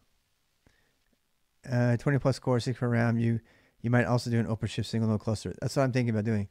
Actually, right now I have 16 cores, so I think I can get away. Honestly, I only need like 2 worker nodes, right? If I did a single node for the whole control plane, because Minikube uses 2, right? If I did a single node for the whole control plane, 8 is the minimum. Why? Do they need to be separated out? Because do I have to have a worker node separate from? Can I put the worker node in the for single node cluster? Are you talking about OpenShift? Really? Hmm. I know. That's what I want to try now. I want to try that. I just have access to a 96 core system. Oh my god. Yeah, I have tons of those. we, I have. There's so many core systems that I have access to that are mostly just going unused in the dev cluster. It's insane. Massive, massive hardware just sitting around. It's actually a pretty big problem in the whole cloud native space. Nobody has an idea of how much idle computing time is being wasted because nobody's measuring it. I've read at least 3 blogs on this randomly that come across my stream. It's like the unknown cost of cloud native, because there's no way to tell the metrics of how much it's costing you for your environment because it's all mixed together now. It would be a worker plus master in one box. Yeah. I'm thinking about doing a single node with that, but I'm trying to decide how many cores I could give up. Bottom line, I'm trying to do an actual Kubernetes deployment, vanilla Kubernetes deployment without minikube or kind. But the first thing I want to do, I think it would be a great project proposal. Holy shit, you would make so much money. That's a company. That's a company that you could definitely. How's it going? That's a company you could definitely get venture funding for. Absolutely guaranteed. If you you have to pay to use Docker, yes, for the enterprise. Bottom line, Docker Desktop is not Docker Desktop. Docker Desktop is not open source software. The end. And so I'm not going to use it anymore. That's been the basis of my boost in 2021. I had everybody install Docker Desktop and then go from there. From now on, I'm going to give you you choose your own adventure, do whatever you want, but my recommendation could be minikube. Yeah. I'm actually contemplating another path which doesn't have anything to do with minikube. So let me just throw out the path that I'm contemplating. So since I got a few people, and I'm going to throw out this potential boost path, which is related to my learning and related to your learning. 2021, I explored using Docker Desktop as the quickest way to get to a terminal, an actual Linux terminal, not some emulated thing or Z shell or some shit. And that was a change. Up until then, when I'm dealing with beginners, we're talking about 10, 11-year-olds, right? The methods for getting to a Linux system as fast as possible, hands down, the fastest way to get a Linux terminal is to SSH into another system. And for over 5 years, that's how I did it. I had skillsets.sh. The first thing they did is they learned SSH. They learned to log into a remote system, and they worked from there. It worked everywhere. They could do it from work. They could do it from any computer they had access to. They could do it from their mom's computer. They just had to remember their password. There were no SSH keys or anything. And all of the problems from that ensued, obviously. A few kids had passwords as their password, which got hacked, and then I get notifications from DigitalOcean, blah, blah, blah. Bad idea. So then I said, okay, fine. This is not only is this build a dependency on what I do at SkillStack, but it's not really how you would do development at home locally. And I'm a big fan of teaching local development. Somewhere in there, Replit came out, which does basically the same thing.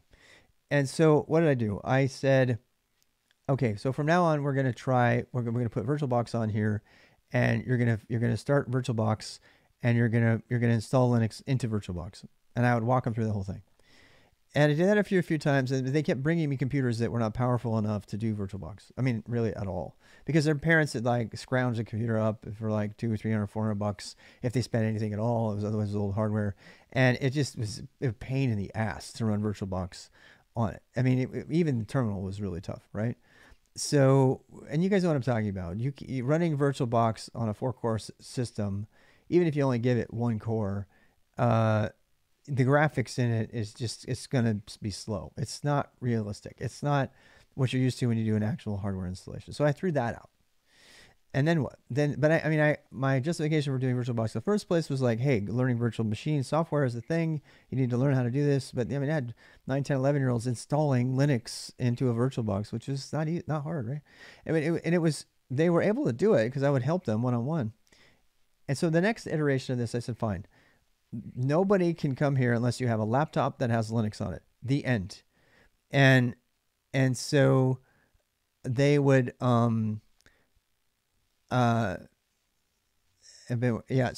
I said you can't come here unless you have Linux. You have to have Linux on your laptop. That was a requirement, and that worked really well for the 2 years like before I started doing this. And So they would bring a laptop, they get all really excited, they find an old one. First, the very, very first thing we would do is download. Mike, these guys really knew how to burn their own USB sticks with Linux on it with Mint. I had a couple Mint versions already installed. I had a whole portfolio of them. I don't know where they are. And I would give them a free USB stick, and they could install. And then we learned how to make bootable Linux, with persistence, which you can do on a USB stick. It's really cool. And so that was it. It was all about installing Linux.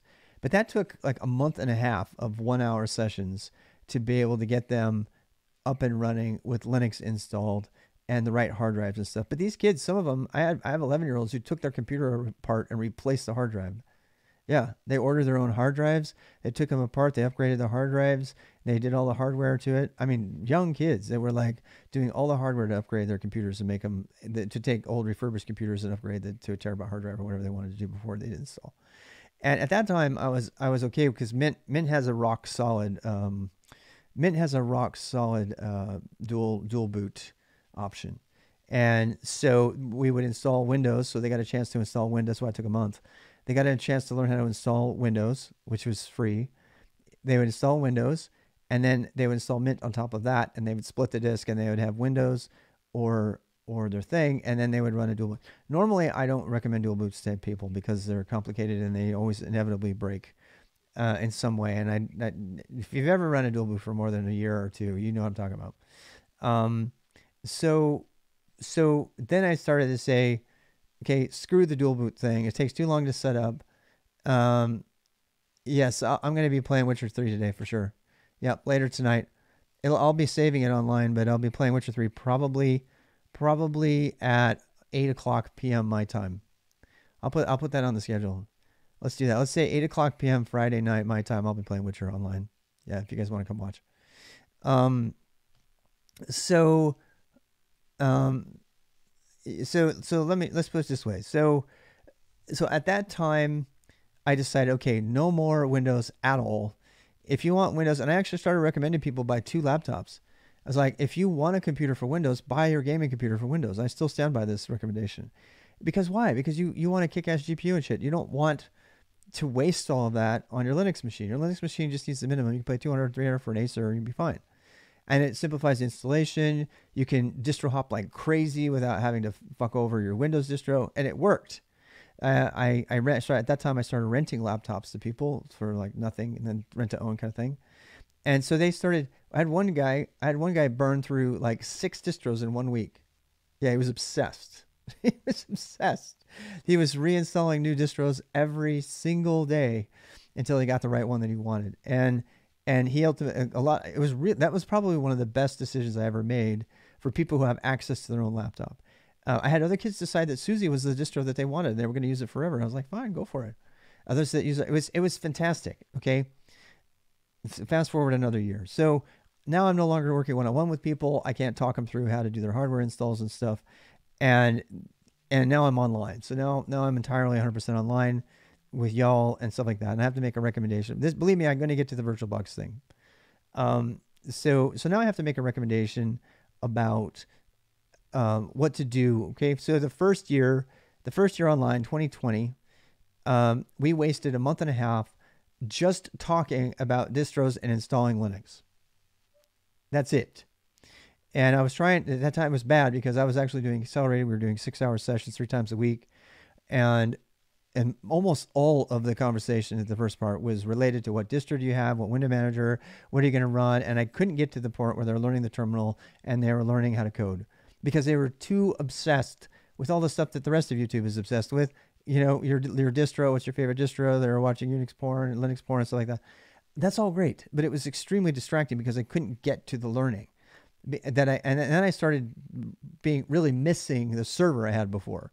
When I started the company, when I started with SkillStack, everybody could, from any computer whatsoever, Mac, Windows, Raspberry Pi, they could SSH into a controlled environment that I controlled, and they could run their lessons and everything from a central server. So they would go for the server, and we were coding right away. And the kids I can't say kids, the oldest was probably 18 or 19. Those kids who were there the first 2 years who did that went on to do honestly, way greater things than a lot of the other people that I dealt with. You know why? Because we got busy on the terminal from day one.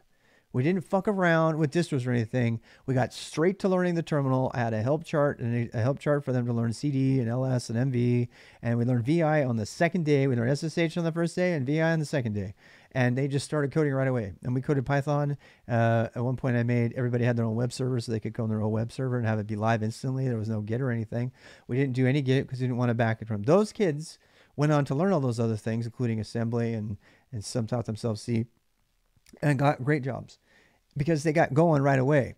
And the ones who struggled with like getting Linux on their systems and everything, they did amazing things and they really like operations up things. But a smaller percentage, there's definitely some, one comes to mind in particular, a smaller percentage of them went on to do other things, right?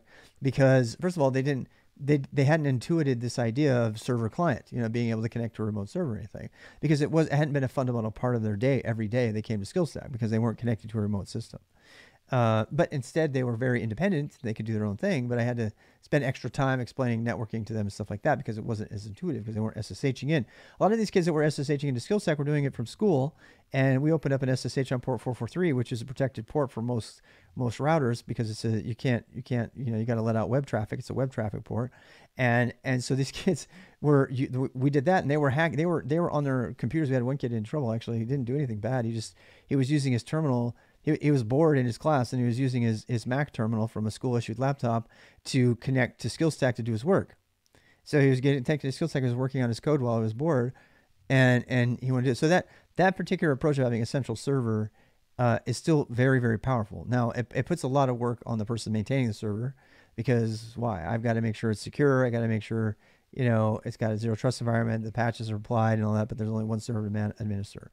And the other problem with that, though, is that it doesn't give them the skills necessary. After they leave, a lot of those people, after they left SkillStack, they had great coding skills, but it was only the ones who went farther and learned how, on their own, how to install their own Linux laptops after they had learned Linux from the command line. So they learned Linux on the command line first. No, they sent him to the principal's office. It's a long story. He was fine, but yeah, it's just for using the terminal, they sent him to the principal's office. So they, you know, there was a big, at the time, by the way, the entire school district blocked GitHub completely. The whole district had GitHub, had blocked GitHub, and we were using GitHub for software management. And we had to we made sort of a digital, I don't know what you call it, protests. And we actively campaigned against the Twitter account of the district, asking them, saying, you know, shaming them into adding it, and they finally undid it. They said, "We're really sorry. Can we talk to you about other ways we can enable you?" Blah blah blah. It was an actual Twitter campaign that worked. We did a Twitter campaign against the district, and we got them to open up the GitHub access through the school. I mean, we're talking about a school district that blocks, you know, inspect element on the web browsers. No, it's SKIL. You're looking for my old site. It's not there. You have to go through the web archive to see the real one. This is just the latest one. skilstak.io. Yeah, that other company name, skillstack.com, that came like 5 years after I invented mine. Yeah, way after mine. And yeah, there's Skillshare, a bunch of them that are similar to mine, but whatever. So why am I telling you this big sob story? Because this, believe it or not, this relates to Kubernetes practice and training. So one of the main so it was a pain in the ass to do the hardware, right?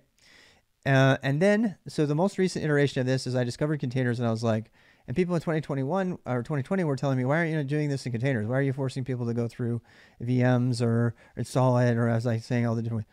And like, it's so much easier to just pull up a container. And I was like, I don't know what a container is, but we can try. I mean, I did, but I hadn't really got the benefit. 2021, I actually tried the containers. I was like, oh my God, why are we not doing this for everything? Because I mean, I can literally do this. I can run Ubuntu and get a brand new Ubuntu system running in a container in seconds. You want Kali Linux? Fine. I can do the same thing with Kali Linux, any standard containerized distro. And that was overwhelmingly the way to do it. But you have to have Docker installed, right? So that meant installing Docker Desktop, which at the time I didn't know was proprietary. So that was the step. We would install Docker Desktop and we would get base raw containers with no customization. And now the kids are learning, you know, apt-get, install all the great things from a virtual machine but they're also able to throw it away and test things really easily because they got multiple different versions of it, right? So if they screw up a container, they can go over here and they can start up a new container and they can try on that one. If they want their container to be persistent, they can reattach to the same container, which we've had people do, and then they can use it. You can use the container in a sort of non-ephemeral way for the sake of learning and everything, and then you can eventually mount, your home drive or whatever home directory, and then save off those files while still being able to explore them and running any number of containers anyway to do all their testing, which is what you really need to do if you're going to learn to be in the container world.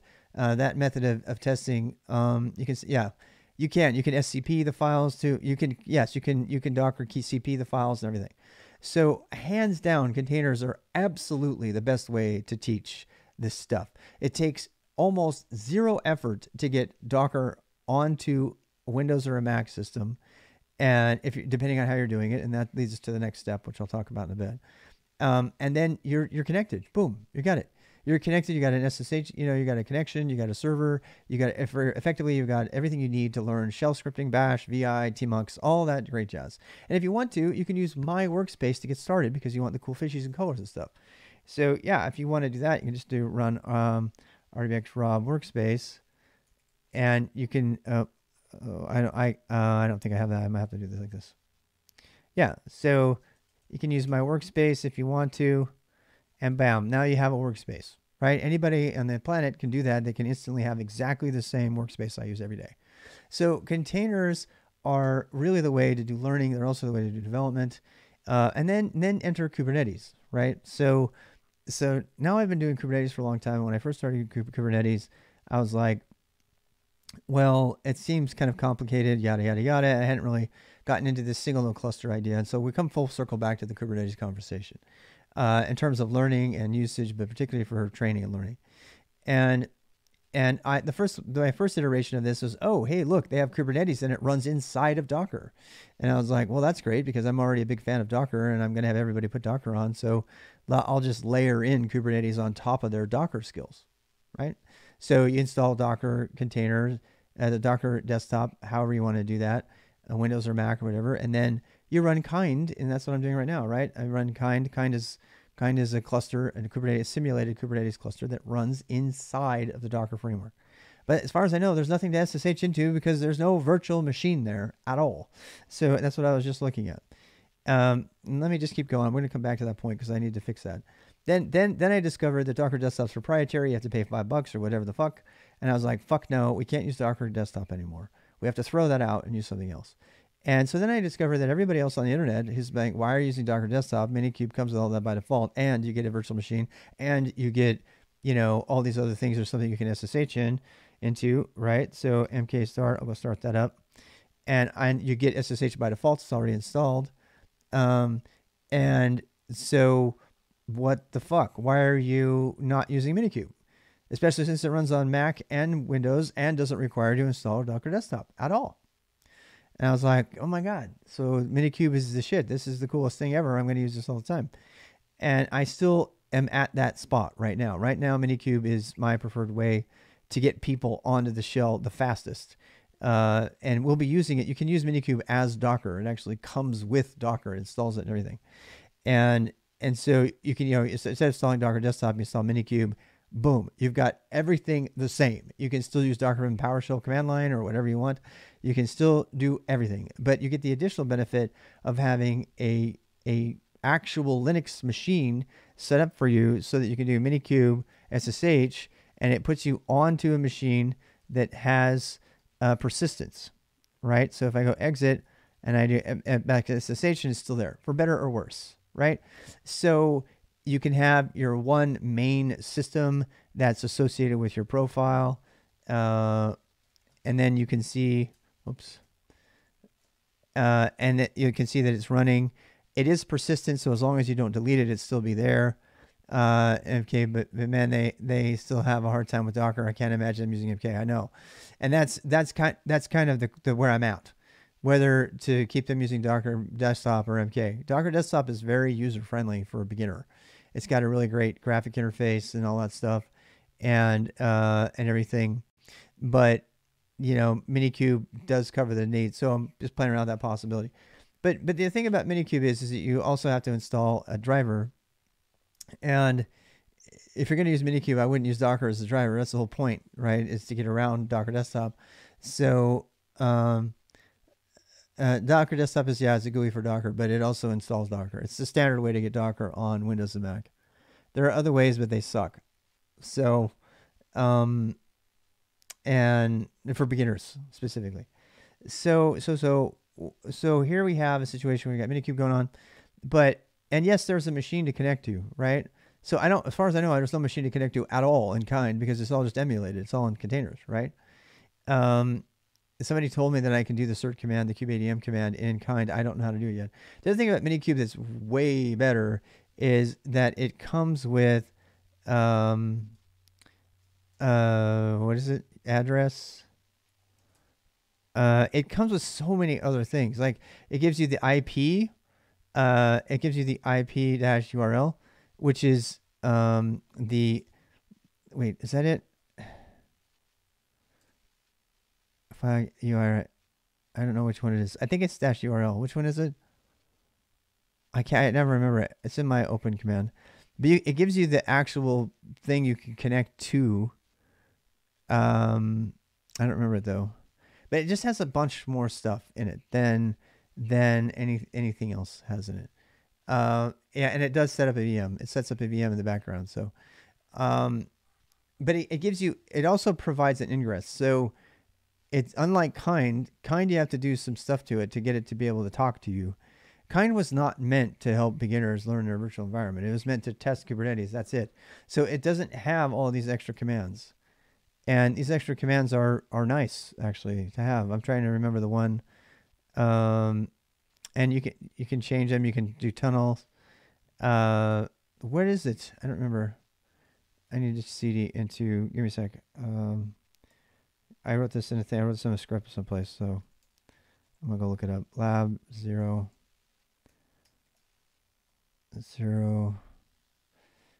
I don't know. Lab. Kubernetes 0 Jupyter Hub. So it's in my build script here. It's called open. Yeah. That's not it. Oh, there it is. Minikube service proxy public. Yeah, I could never remember that. So, but this is super important. So minikube service.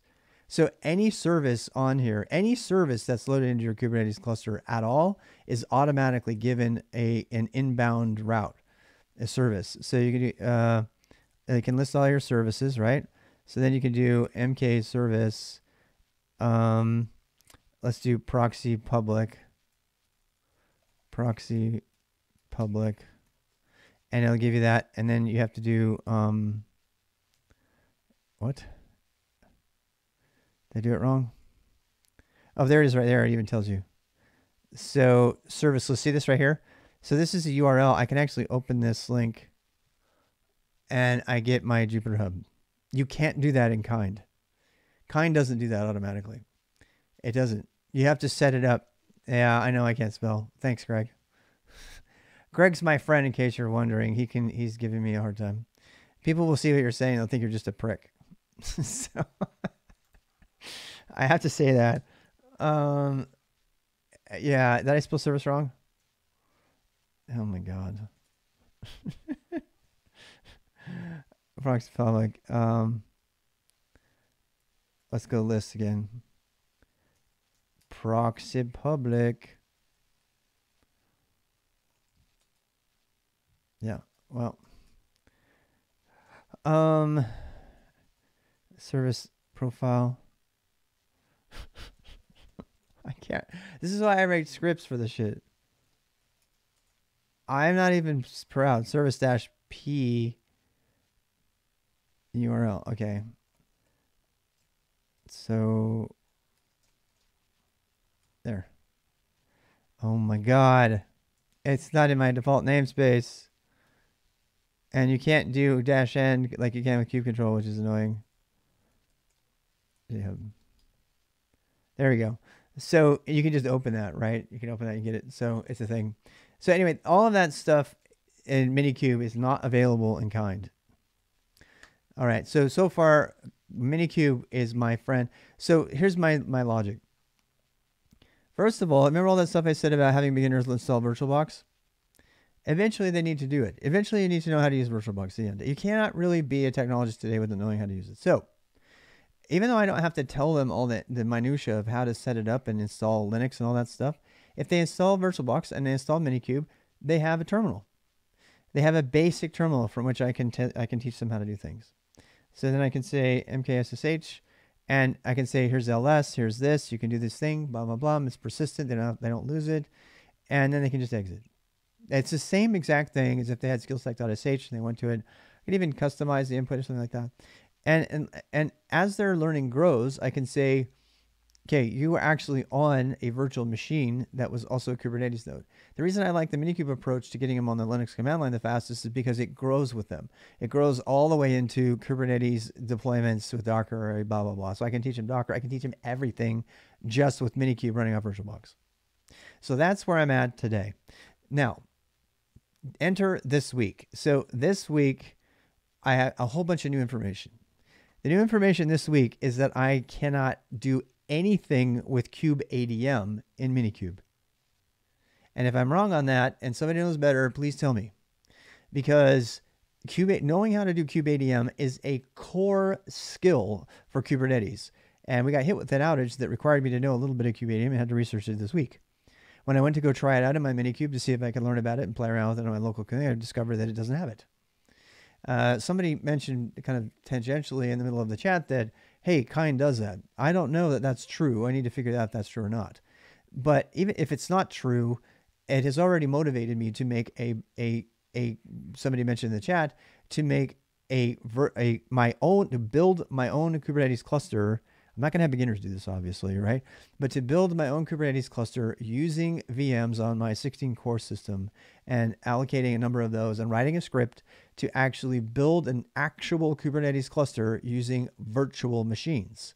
In which case, I'll get kubeadm, I get all that other stuff, I can install Istio on my own, I can do all of this stuff as if I were building a physical cluster without having to incur the costs of the cloud if I were to use it in AWS or GCP, and also being able to do any kind of testing and administration and stuff I want to do locally. The difference is that I can't take it down and bring it back up instantly unless I add Terraform or Ansible or any of these other infrastructure management approaches, which I also want to learn because those are part of being an infrastructure engineer. That's my official title.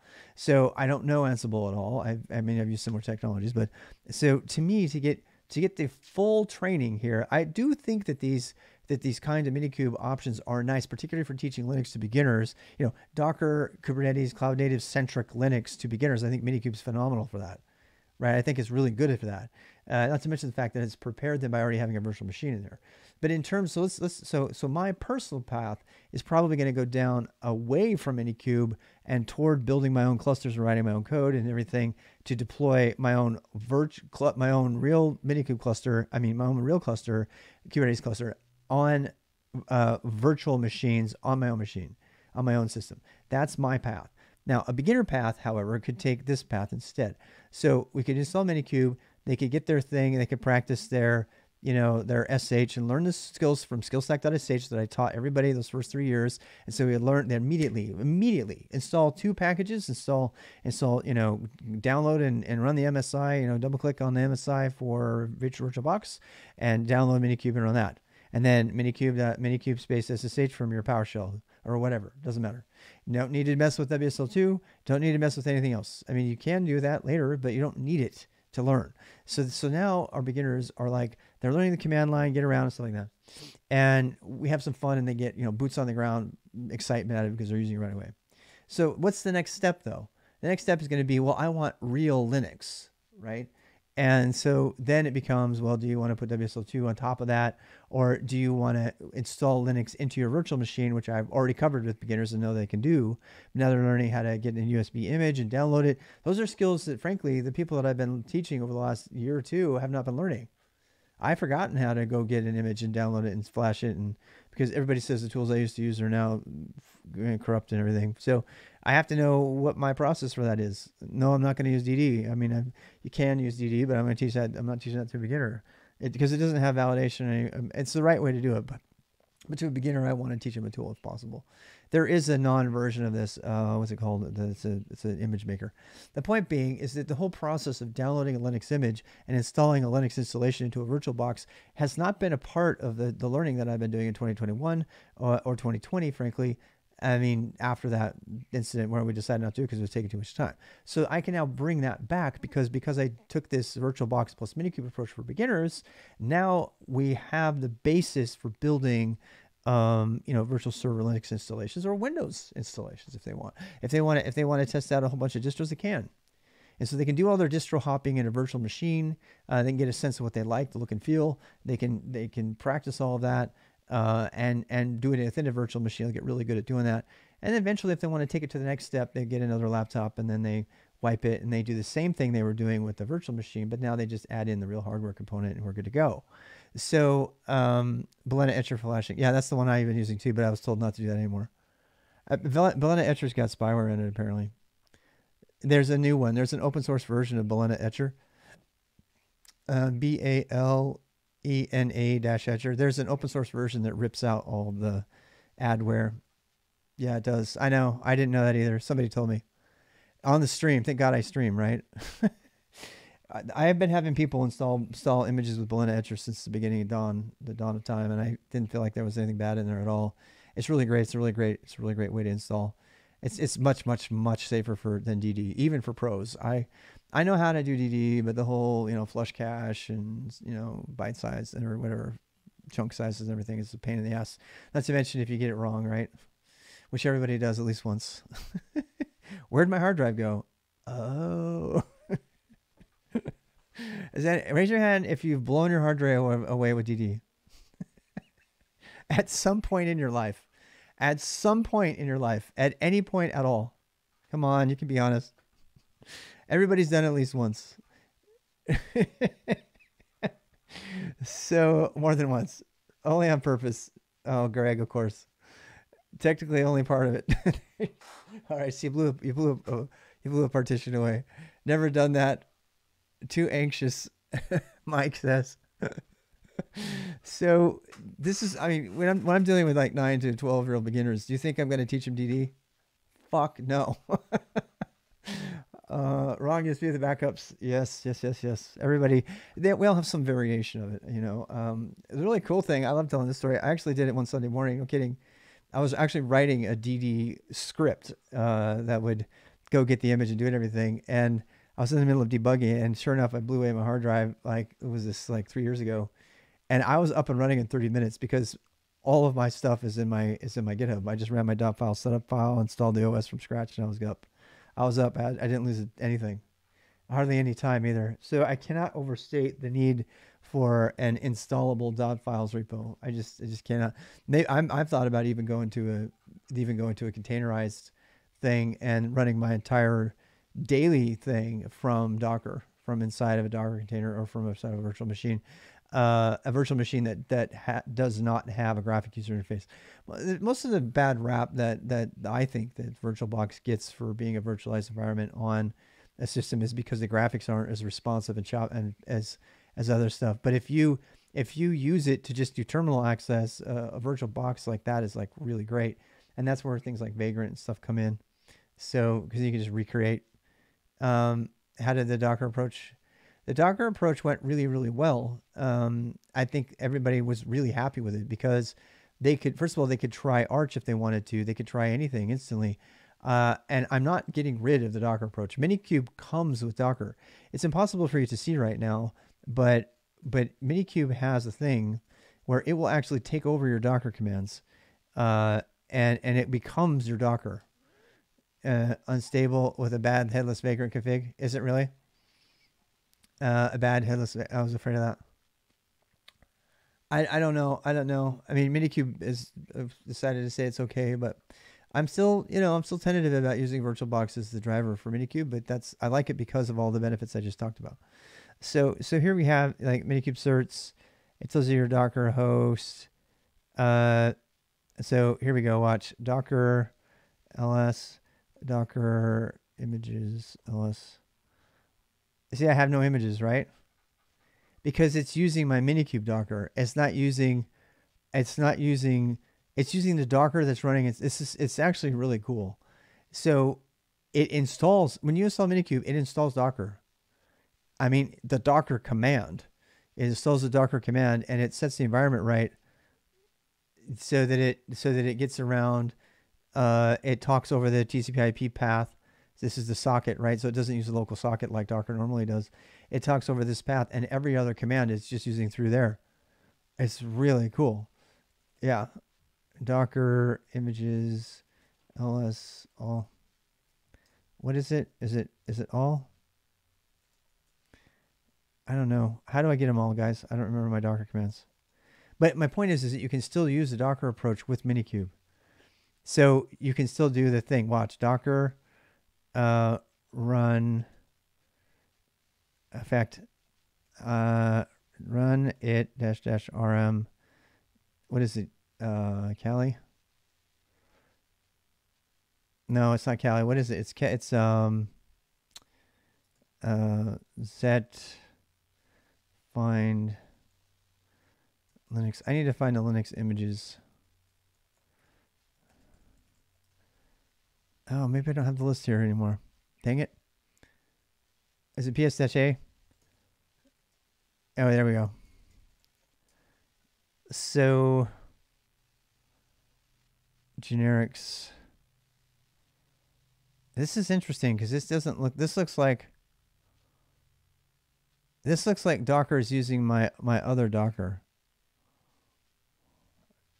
It doesn't look like it's using my do you guys know, maybe anyone knows, do you guys know if it's combining? This looks like some old images that I was running from for a long time ago. Yeah.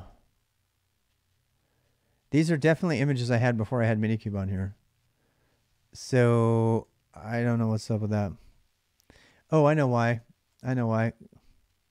Because I'm not running it. Yeah.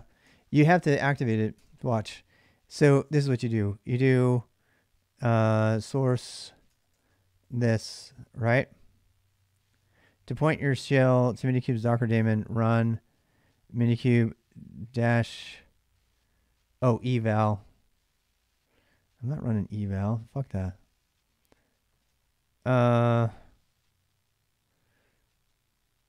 API docker dash p jhub export no such file directory, find eval.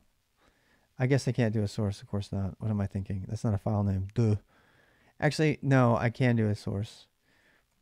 It's like this. This is how you do it. That's safer. That's better.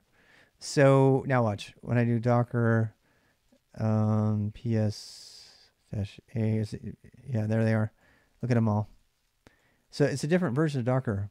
So what I'm trying to say is they can live side by side, but if you install minikube, you have Docker. You have a full version of Docker. Not only that, but you have a version of Docker you don't have to clean up all the time, because that version of Docker is not shared, as far as I know. Oh no, that's wrong, because it's a node. It's shared across all the different. It's probably shared across all clusters on the node. I wonder if it's here. Let's try something. So let's do Docker run. I'm gonna try to pull an image from Docker and see xrob/workspace. It should have to load it, everything. Yeah, it has to load it locally because it's in my other Docker, my Docker desktop, whatever. Not really, but you know, but this is putting it into the one inside of minikube. So the reason I want to test is I want to see if I make a new minikube. If I make a new minikube cluster, I want to see if that image has still been pulled and it's still in there. I want to see if it copies it across. I think it does. I'm not sure. Yeah, minikube is inside of a VM. Absolutely. By default. Well, by default, it uses it. If you have Docker, it'll use it. But if it doesn't, it puts it within whatever you have. Yeah. Use Vagrant plus Mbox plus VBox KVM, Ansible plus kubeadm, spin up Kubernetes on 3 VMs to play with it. See, that's what I want to do, Mike, YouTube and Mike. That's what I want to do, what you're doing. And I think it's a better way to actually test everything out. So the only reason I did this is I want to see if that's still there. And I think it's going to be, of course, that'll be, what? No, images. What? That doesn't make sense. Where did my Docker image go? Oh, I put RM. I'm such an idiot.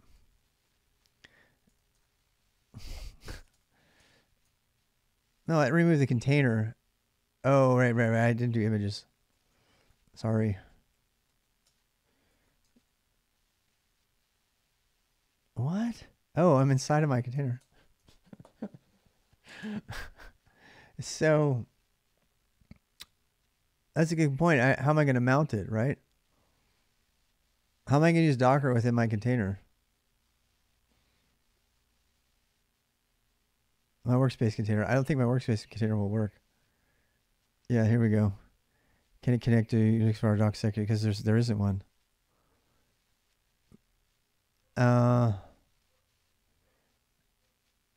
Yeah, that's why. Yes. That's what he's asking about Etsy Shadow, right? That's right. Yeah, it used to be in the other one in flat. They changed that.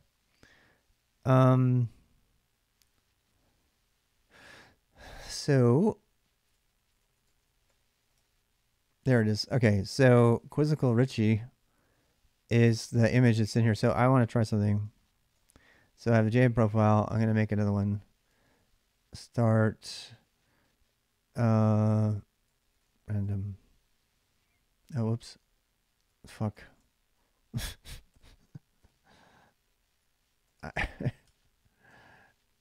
Oh my god. It's a directory.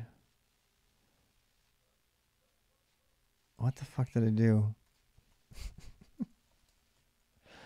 I feel bad. All right.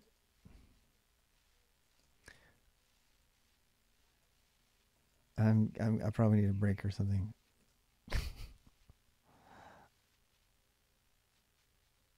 MK.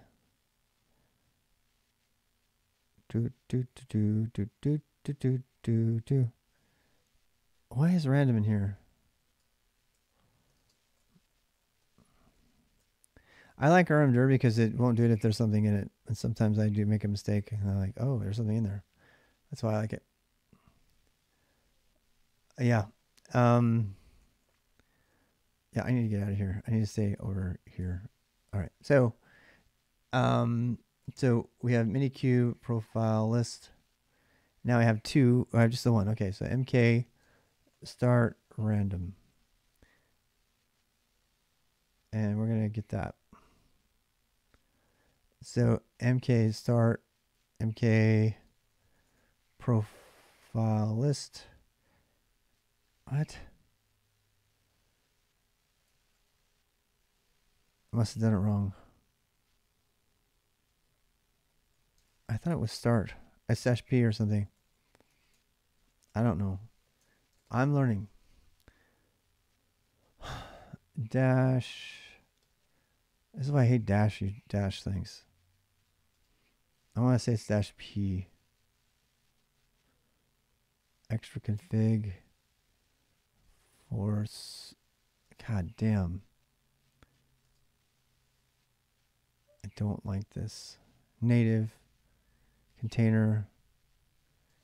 I want to say it's -p. Start -p random. Oh, it's using the Docker driver. Fuck that. This is if it finds Docker on the system, it injects it into Docker like kind, which is a new thing. I don't think it always did that. Oh, it made it, but it didn't finish it. All right, fine. So, delete -p random. All right. Start -p random -- driver equals virtual box. Thanks for playing random IP cluster, creating virtual box VM. This is going to be hard because now I'm going to have two virtual boxes running at the same time using two CPUs. That means I'm going to be, yeah, my computer's starting, the fan's starting to go off. Because I just burned up 4 CPUs of 16, I think. How many do I have? I think I have 16. Yeah. No, only 8? Shit. I just burned up 4 of my CPUs. I thought I had 16 all this time. God damn it. I'm going to have to sell this computer. I know. I'll make this computer just a gaming system. And then I'll update. I'll update. Because I need more cores, man. If I'm going to be doing all this shit, I need lots more cores. I need a Threadripper system. I'm going to be streaming from a Threadripper system eventually. And I don't know how to make that happen, but because I want to be able to do a lot of this stuff locally, and I can just allocate all the cores on my local system. I mean, it's either that or I log into my own cluster here and then blah, blah, blah, and do that. That's probably the way to do it. I mean, that's better than a VirtualBox, right? Because it's like actual system. Yep. You got to use MetalLB. I've heard about that a lot for signing IPs. I've heard about that. I don't want to use MetalLB right now, but I've heard a lot about it. People have talked about it a lot. Wouldn't work on CentOS because Red Hat messed up packages. Really? Yeah, there are quite a lot of pitfalls. Like VMs wouldn't talk to each other using default Ether 0 interface that Vagrant creates. Is that because of Vagrant, or is it just because I wasn't planning on using Vagrant? I was thinking of using Vagrant. If I do it, I'm probably going to use Ansible because that's how I would do it normally, like the really old school way. So Mike over on YouTube is giving me all kinds of insight on how to do a true Kubernetes cluster using virtual machines. So, is it possible to develop with Windows 32 on Linux? Absolutely. It's not easy, but you can. Yeah, they do it in VirtualBox all the time. You either make a virtual machine and do it. I know people that do it all the time. In fact, hackers who break Windows machines all the time, that's what they do. They have a Linux machine and then they'll create a Windows VM. And they'll go into the Windows VM and they'll hack it and they'll figure out how to break it because they don't want to crash their machine. So yeah, answer is yes, you can do Windows development on Linux. Yeah, okay, so MK profile list. Got 2 profiles here. And what else we got? We got random VirtualBox, Docker, IP, port, version, status, and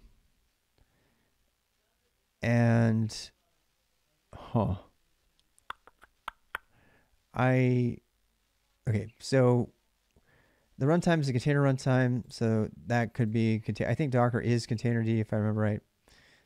This is driver. So now I can do mk ssh-p random, and now I'm on minikube for random. You know, I got all this stuff going on here, but I don't have a kubeadm. Still no kubeadm. But that's, what I was trying to show is the Docker instance going to work, right? So since we're running 2 things, let's do kube get context.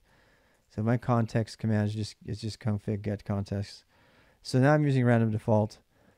And if I do this, I should be able to source, I can just do with the dot, I guess. And then we'll put mk docker -env -p random, which should do it anyway. But so now when I do docker ps-a, it gives me all my stuff, and I should not have my RWX rob images anymore, right? Yep. So yeah, that image is no longer there. And why is that important? So watch, I can switch back. I'm going to switch back to my other Docker environment. This is what I really love about this. So you can have multiple Docker environments on the same computer by just changing it. And now if I do -a, I get a bunch of things. Grep RWX rob. So so this is a separate container engine running in a different VM that has Docker images in it. That that all by itself is really awesome. And that's why I don't feel like there's a need to install Docker in addition to Minikube for beginners anyway. You know, you're going to have to put a Docker container. You're going to have to put a container engine into your nodes anyway. So what I'm kind of tempted to do, even though it's not part of the CCAD work that I have to get done, I mean, I have the same amount of time to get my CCAD, my CKA, and my CKS. So I feel compelled to actually make a cluster from scratch right now. I feel like I've had a lot of fun with Minikube and Kind, and I'm going to use Minikube, as I said, for my new beginner boost stuff primarily. You have the choice. I'm going to give everybody the choose your own adventure. Put it on your own laptop, get access to a cloud, you know, get a Linux terminal. I don't care how, right? Do one of these things, and then we'll go from that point. So I'm just reading, catching up with the stuff at work here. So based on that, I'm not particularly worried about this other stuff. I did kind of inflate my container a little bit by keeping that image in there, so that's probably expanded the size of the disk space required because they put the whole image in there. It's 2 gigs, it's not that bad.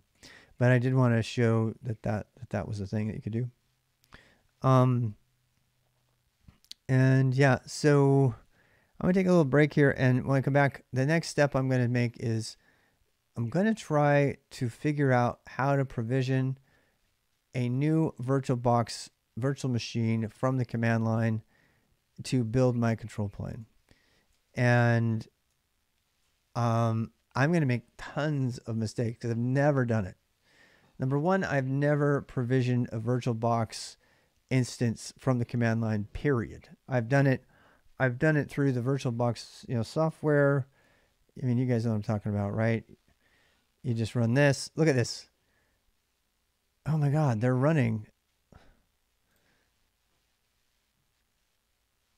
Here we go. Look at it. That's so cool. You guys know about VirtualBox, right? So there's VirtualBox Manager. Show. Oh my God, it's been running the whole time in the background. Then the graphics. It's funny because the graphic interface came up really fast. Did you see that? It came up really fast. Yeah, so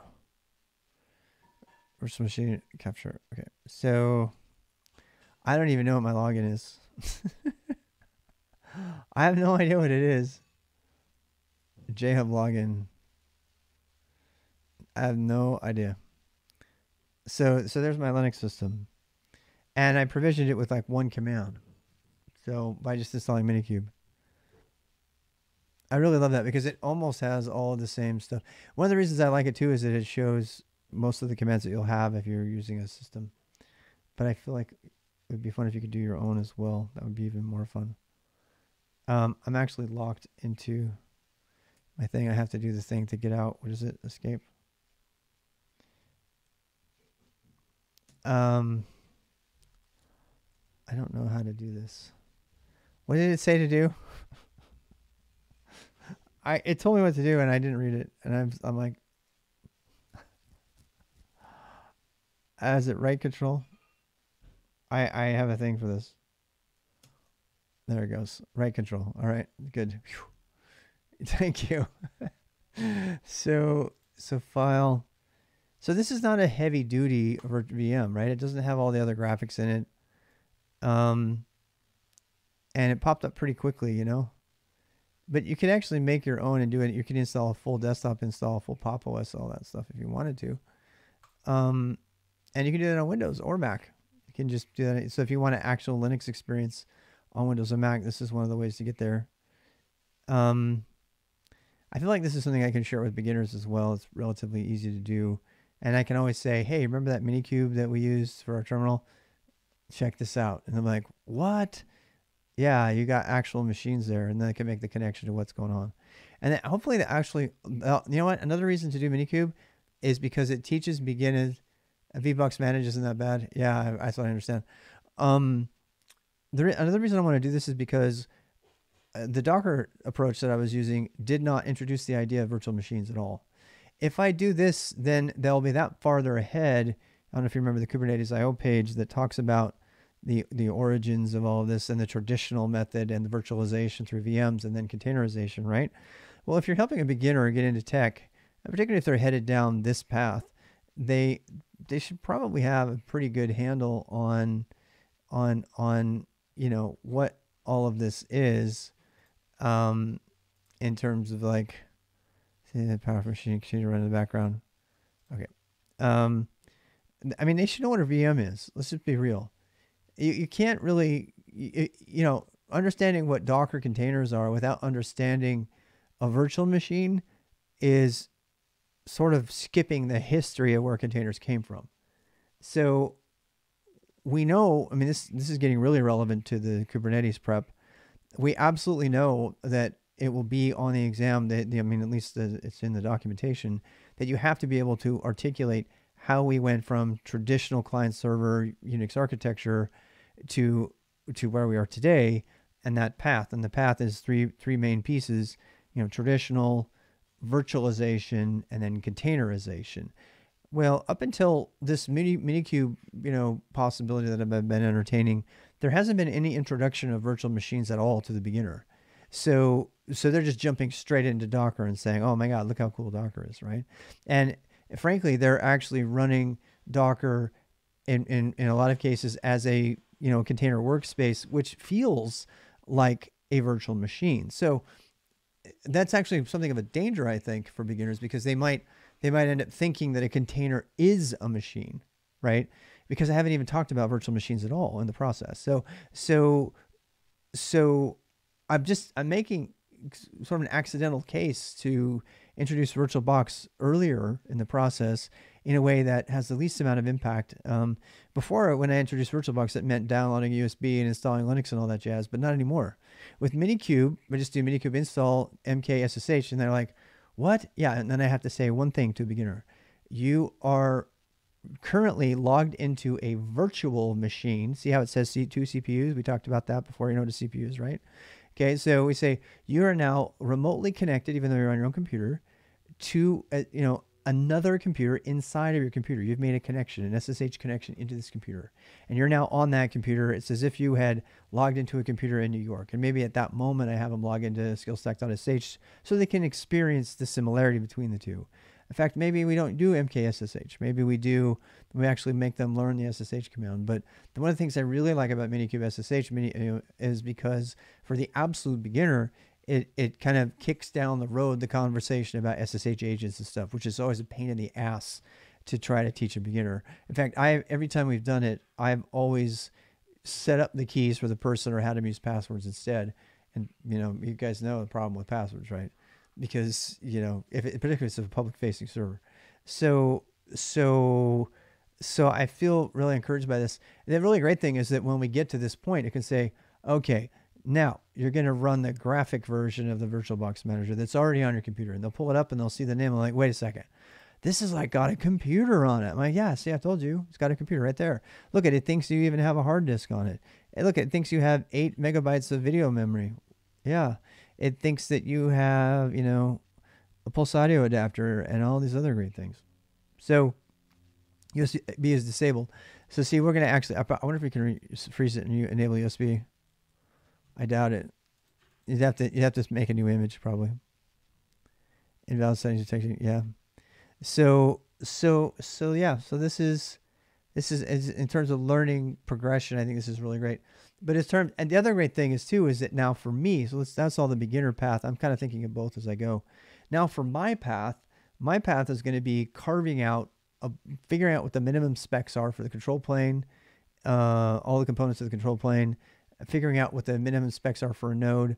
I will be making one node and one VM for the node, and I'll be picking an operating system for that node and deciding what kind of OS I want to put on there. Do I want to put Rancher? Do I want to put Red Hat, Fedora? What do I want to install? What kind of image do I want to install on my endpoint nodes? And I'll have to do all the infrastructure engineering that, frankly, I've gotten rusty with. I don't do infrastructure engineering that much anymore. With the cloud, with DigitalOcean, with the cloud and all that, I don't provision systems very much at all. I say, this is what I want, boom. But if your job is to help spec out those systems and support them, it's kind of interesting actually to think about it, because I mean, system administration was like the core skill set for a long time, and now it's like a secondary thing that you have to pick up along the way in order to handle, you know, the stuff that your cloud's actually running. It's pretty interesting. Yo. I have an idea. Okay, I'm gonna take a break and talk to my wife about her idea. See you in a bit. How about 10 minutes?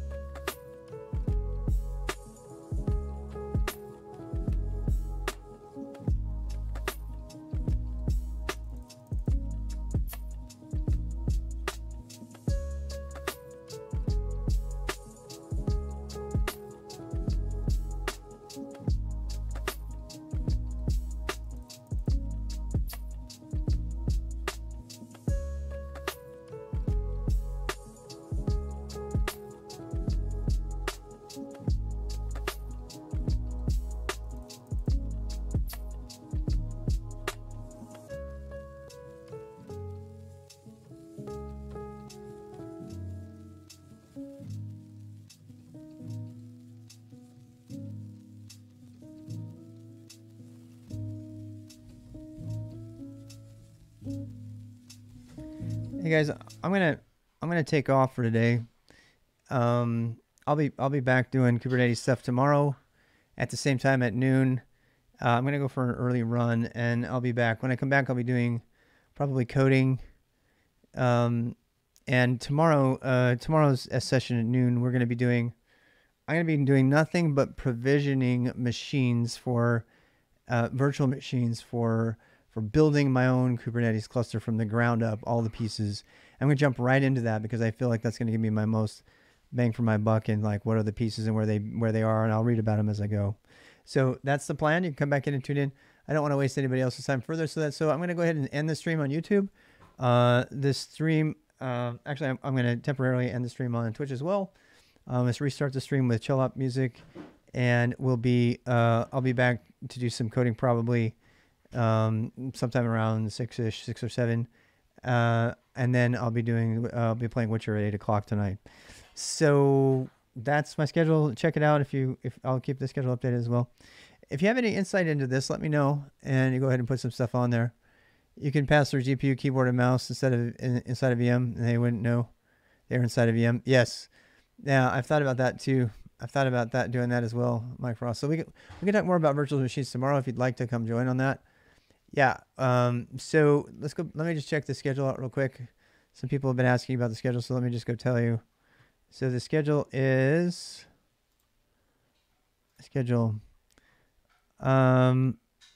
So tonight we have Go programming tomorrow morning, cloud native tomorrow afternoon. I'm gonna add a couple things to the thing tonight. So tonight we're gonna have Friday is the 24th. So we're gonna do Witcher 3: The Wild Hunt. We've been playing it. If you want to watch it, some people like to watch it. I mostly just want it for my own source purposes. I'm gonna put day two of Witcher day 2. I'll just put day 2. Witcher 3 day 2. So, this is going to be my thing. So if you want to see me play through Witcher, I'm playing through the Twitch line, and I'm saving it all in playlists.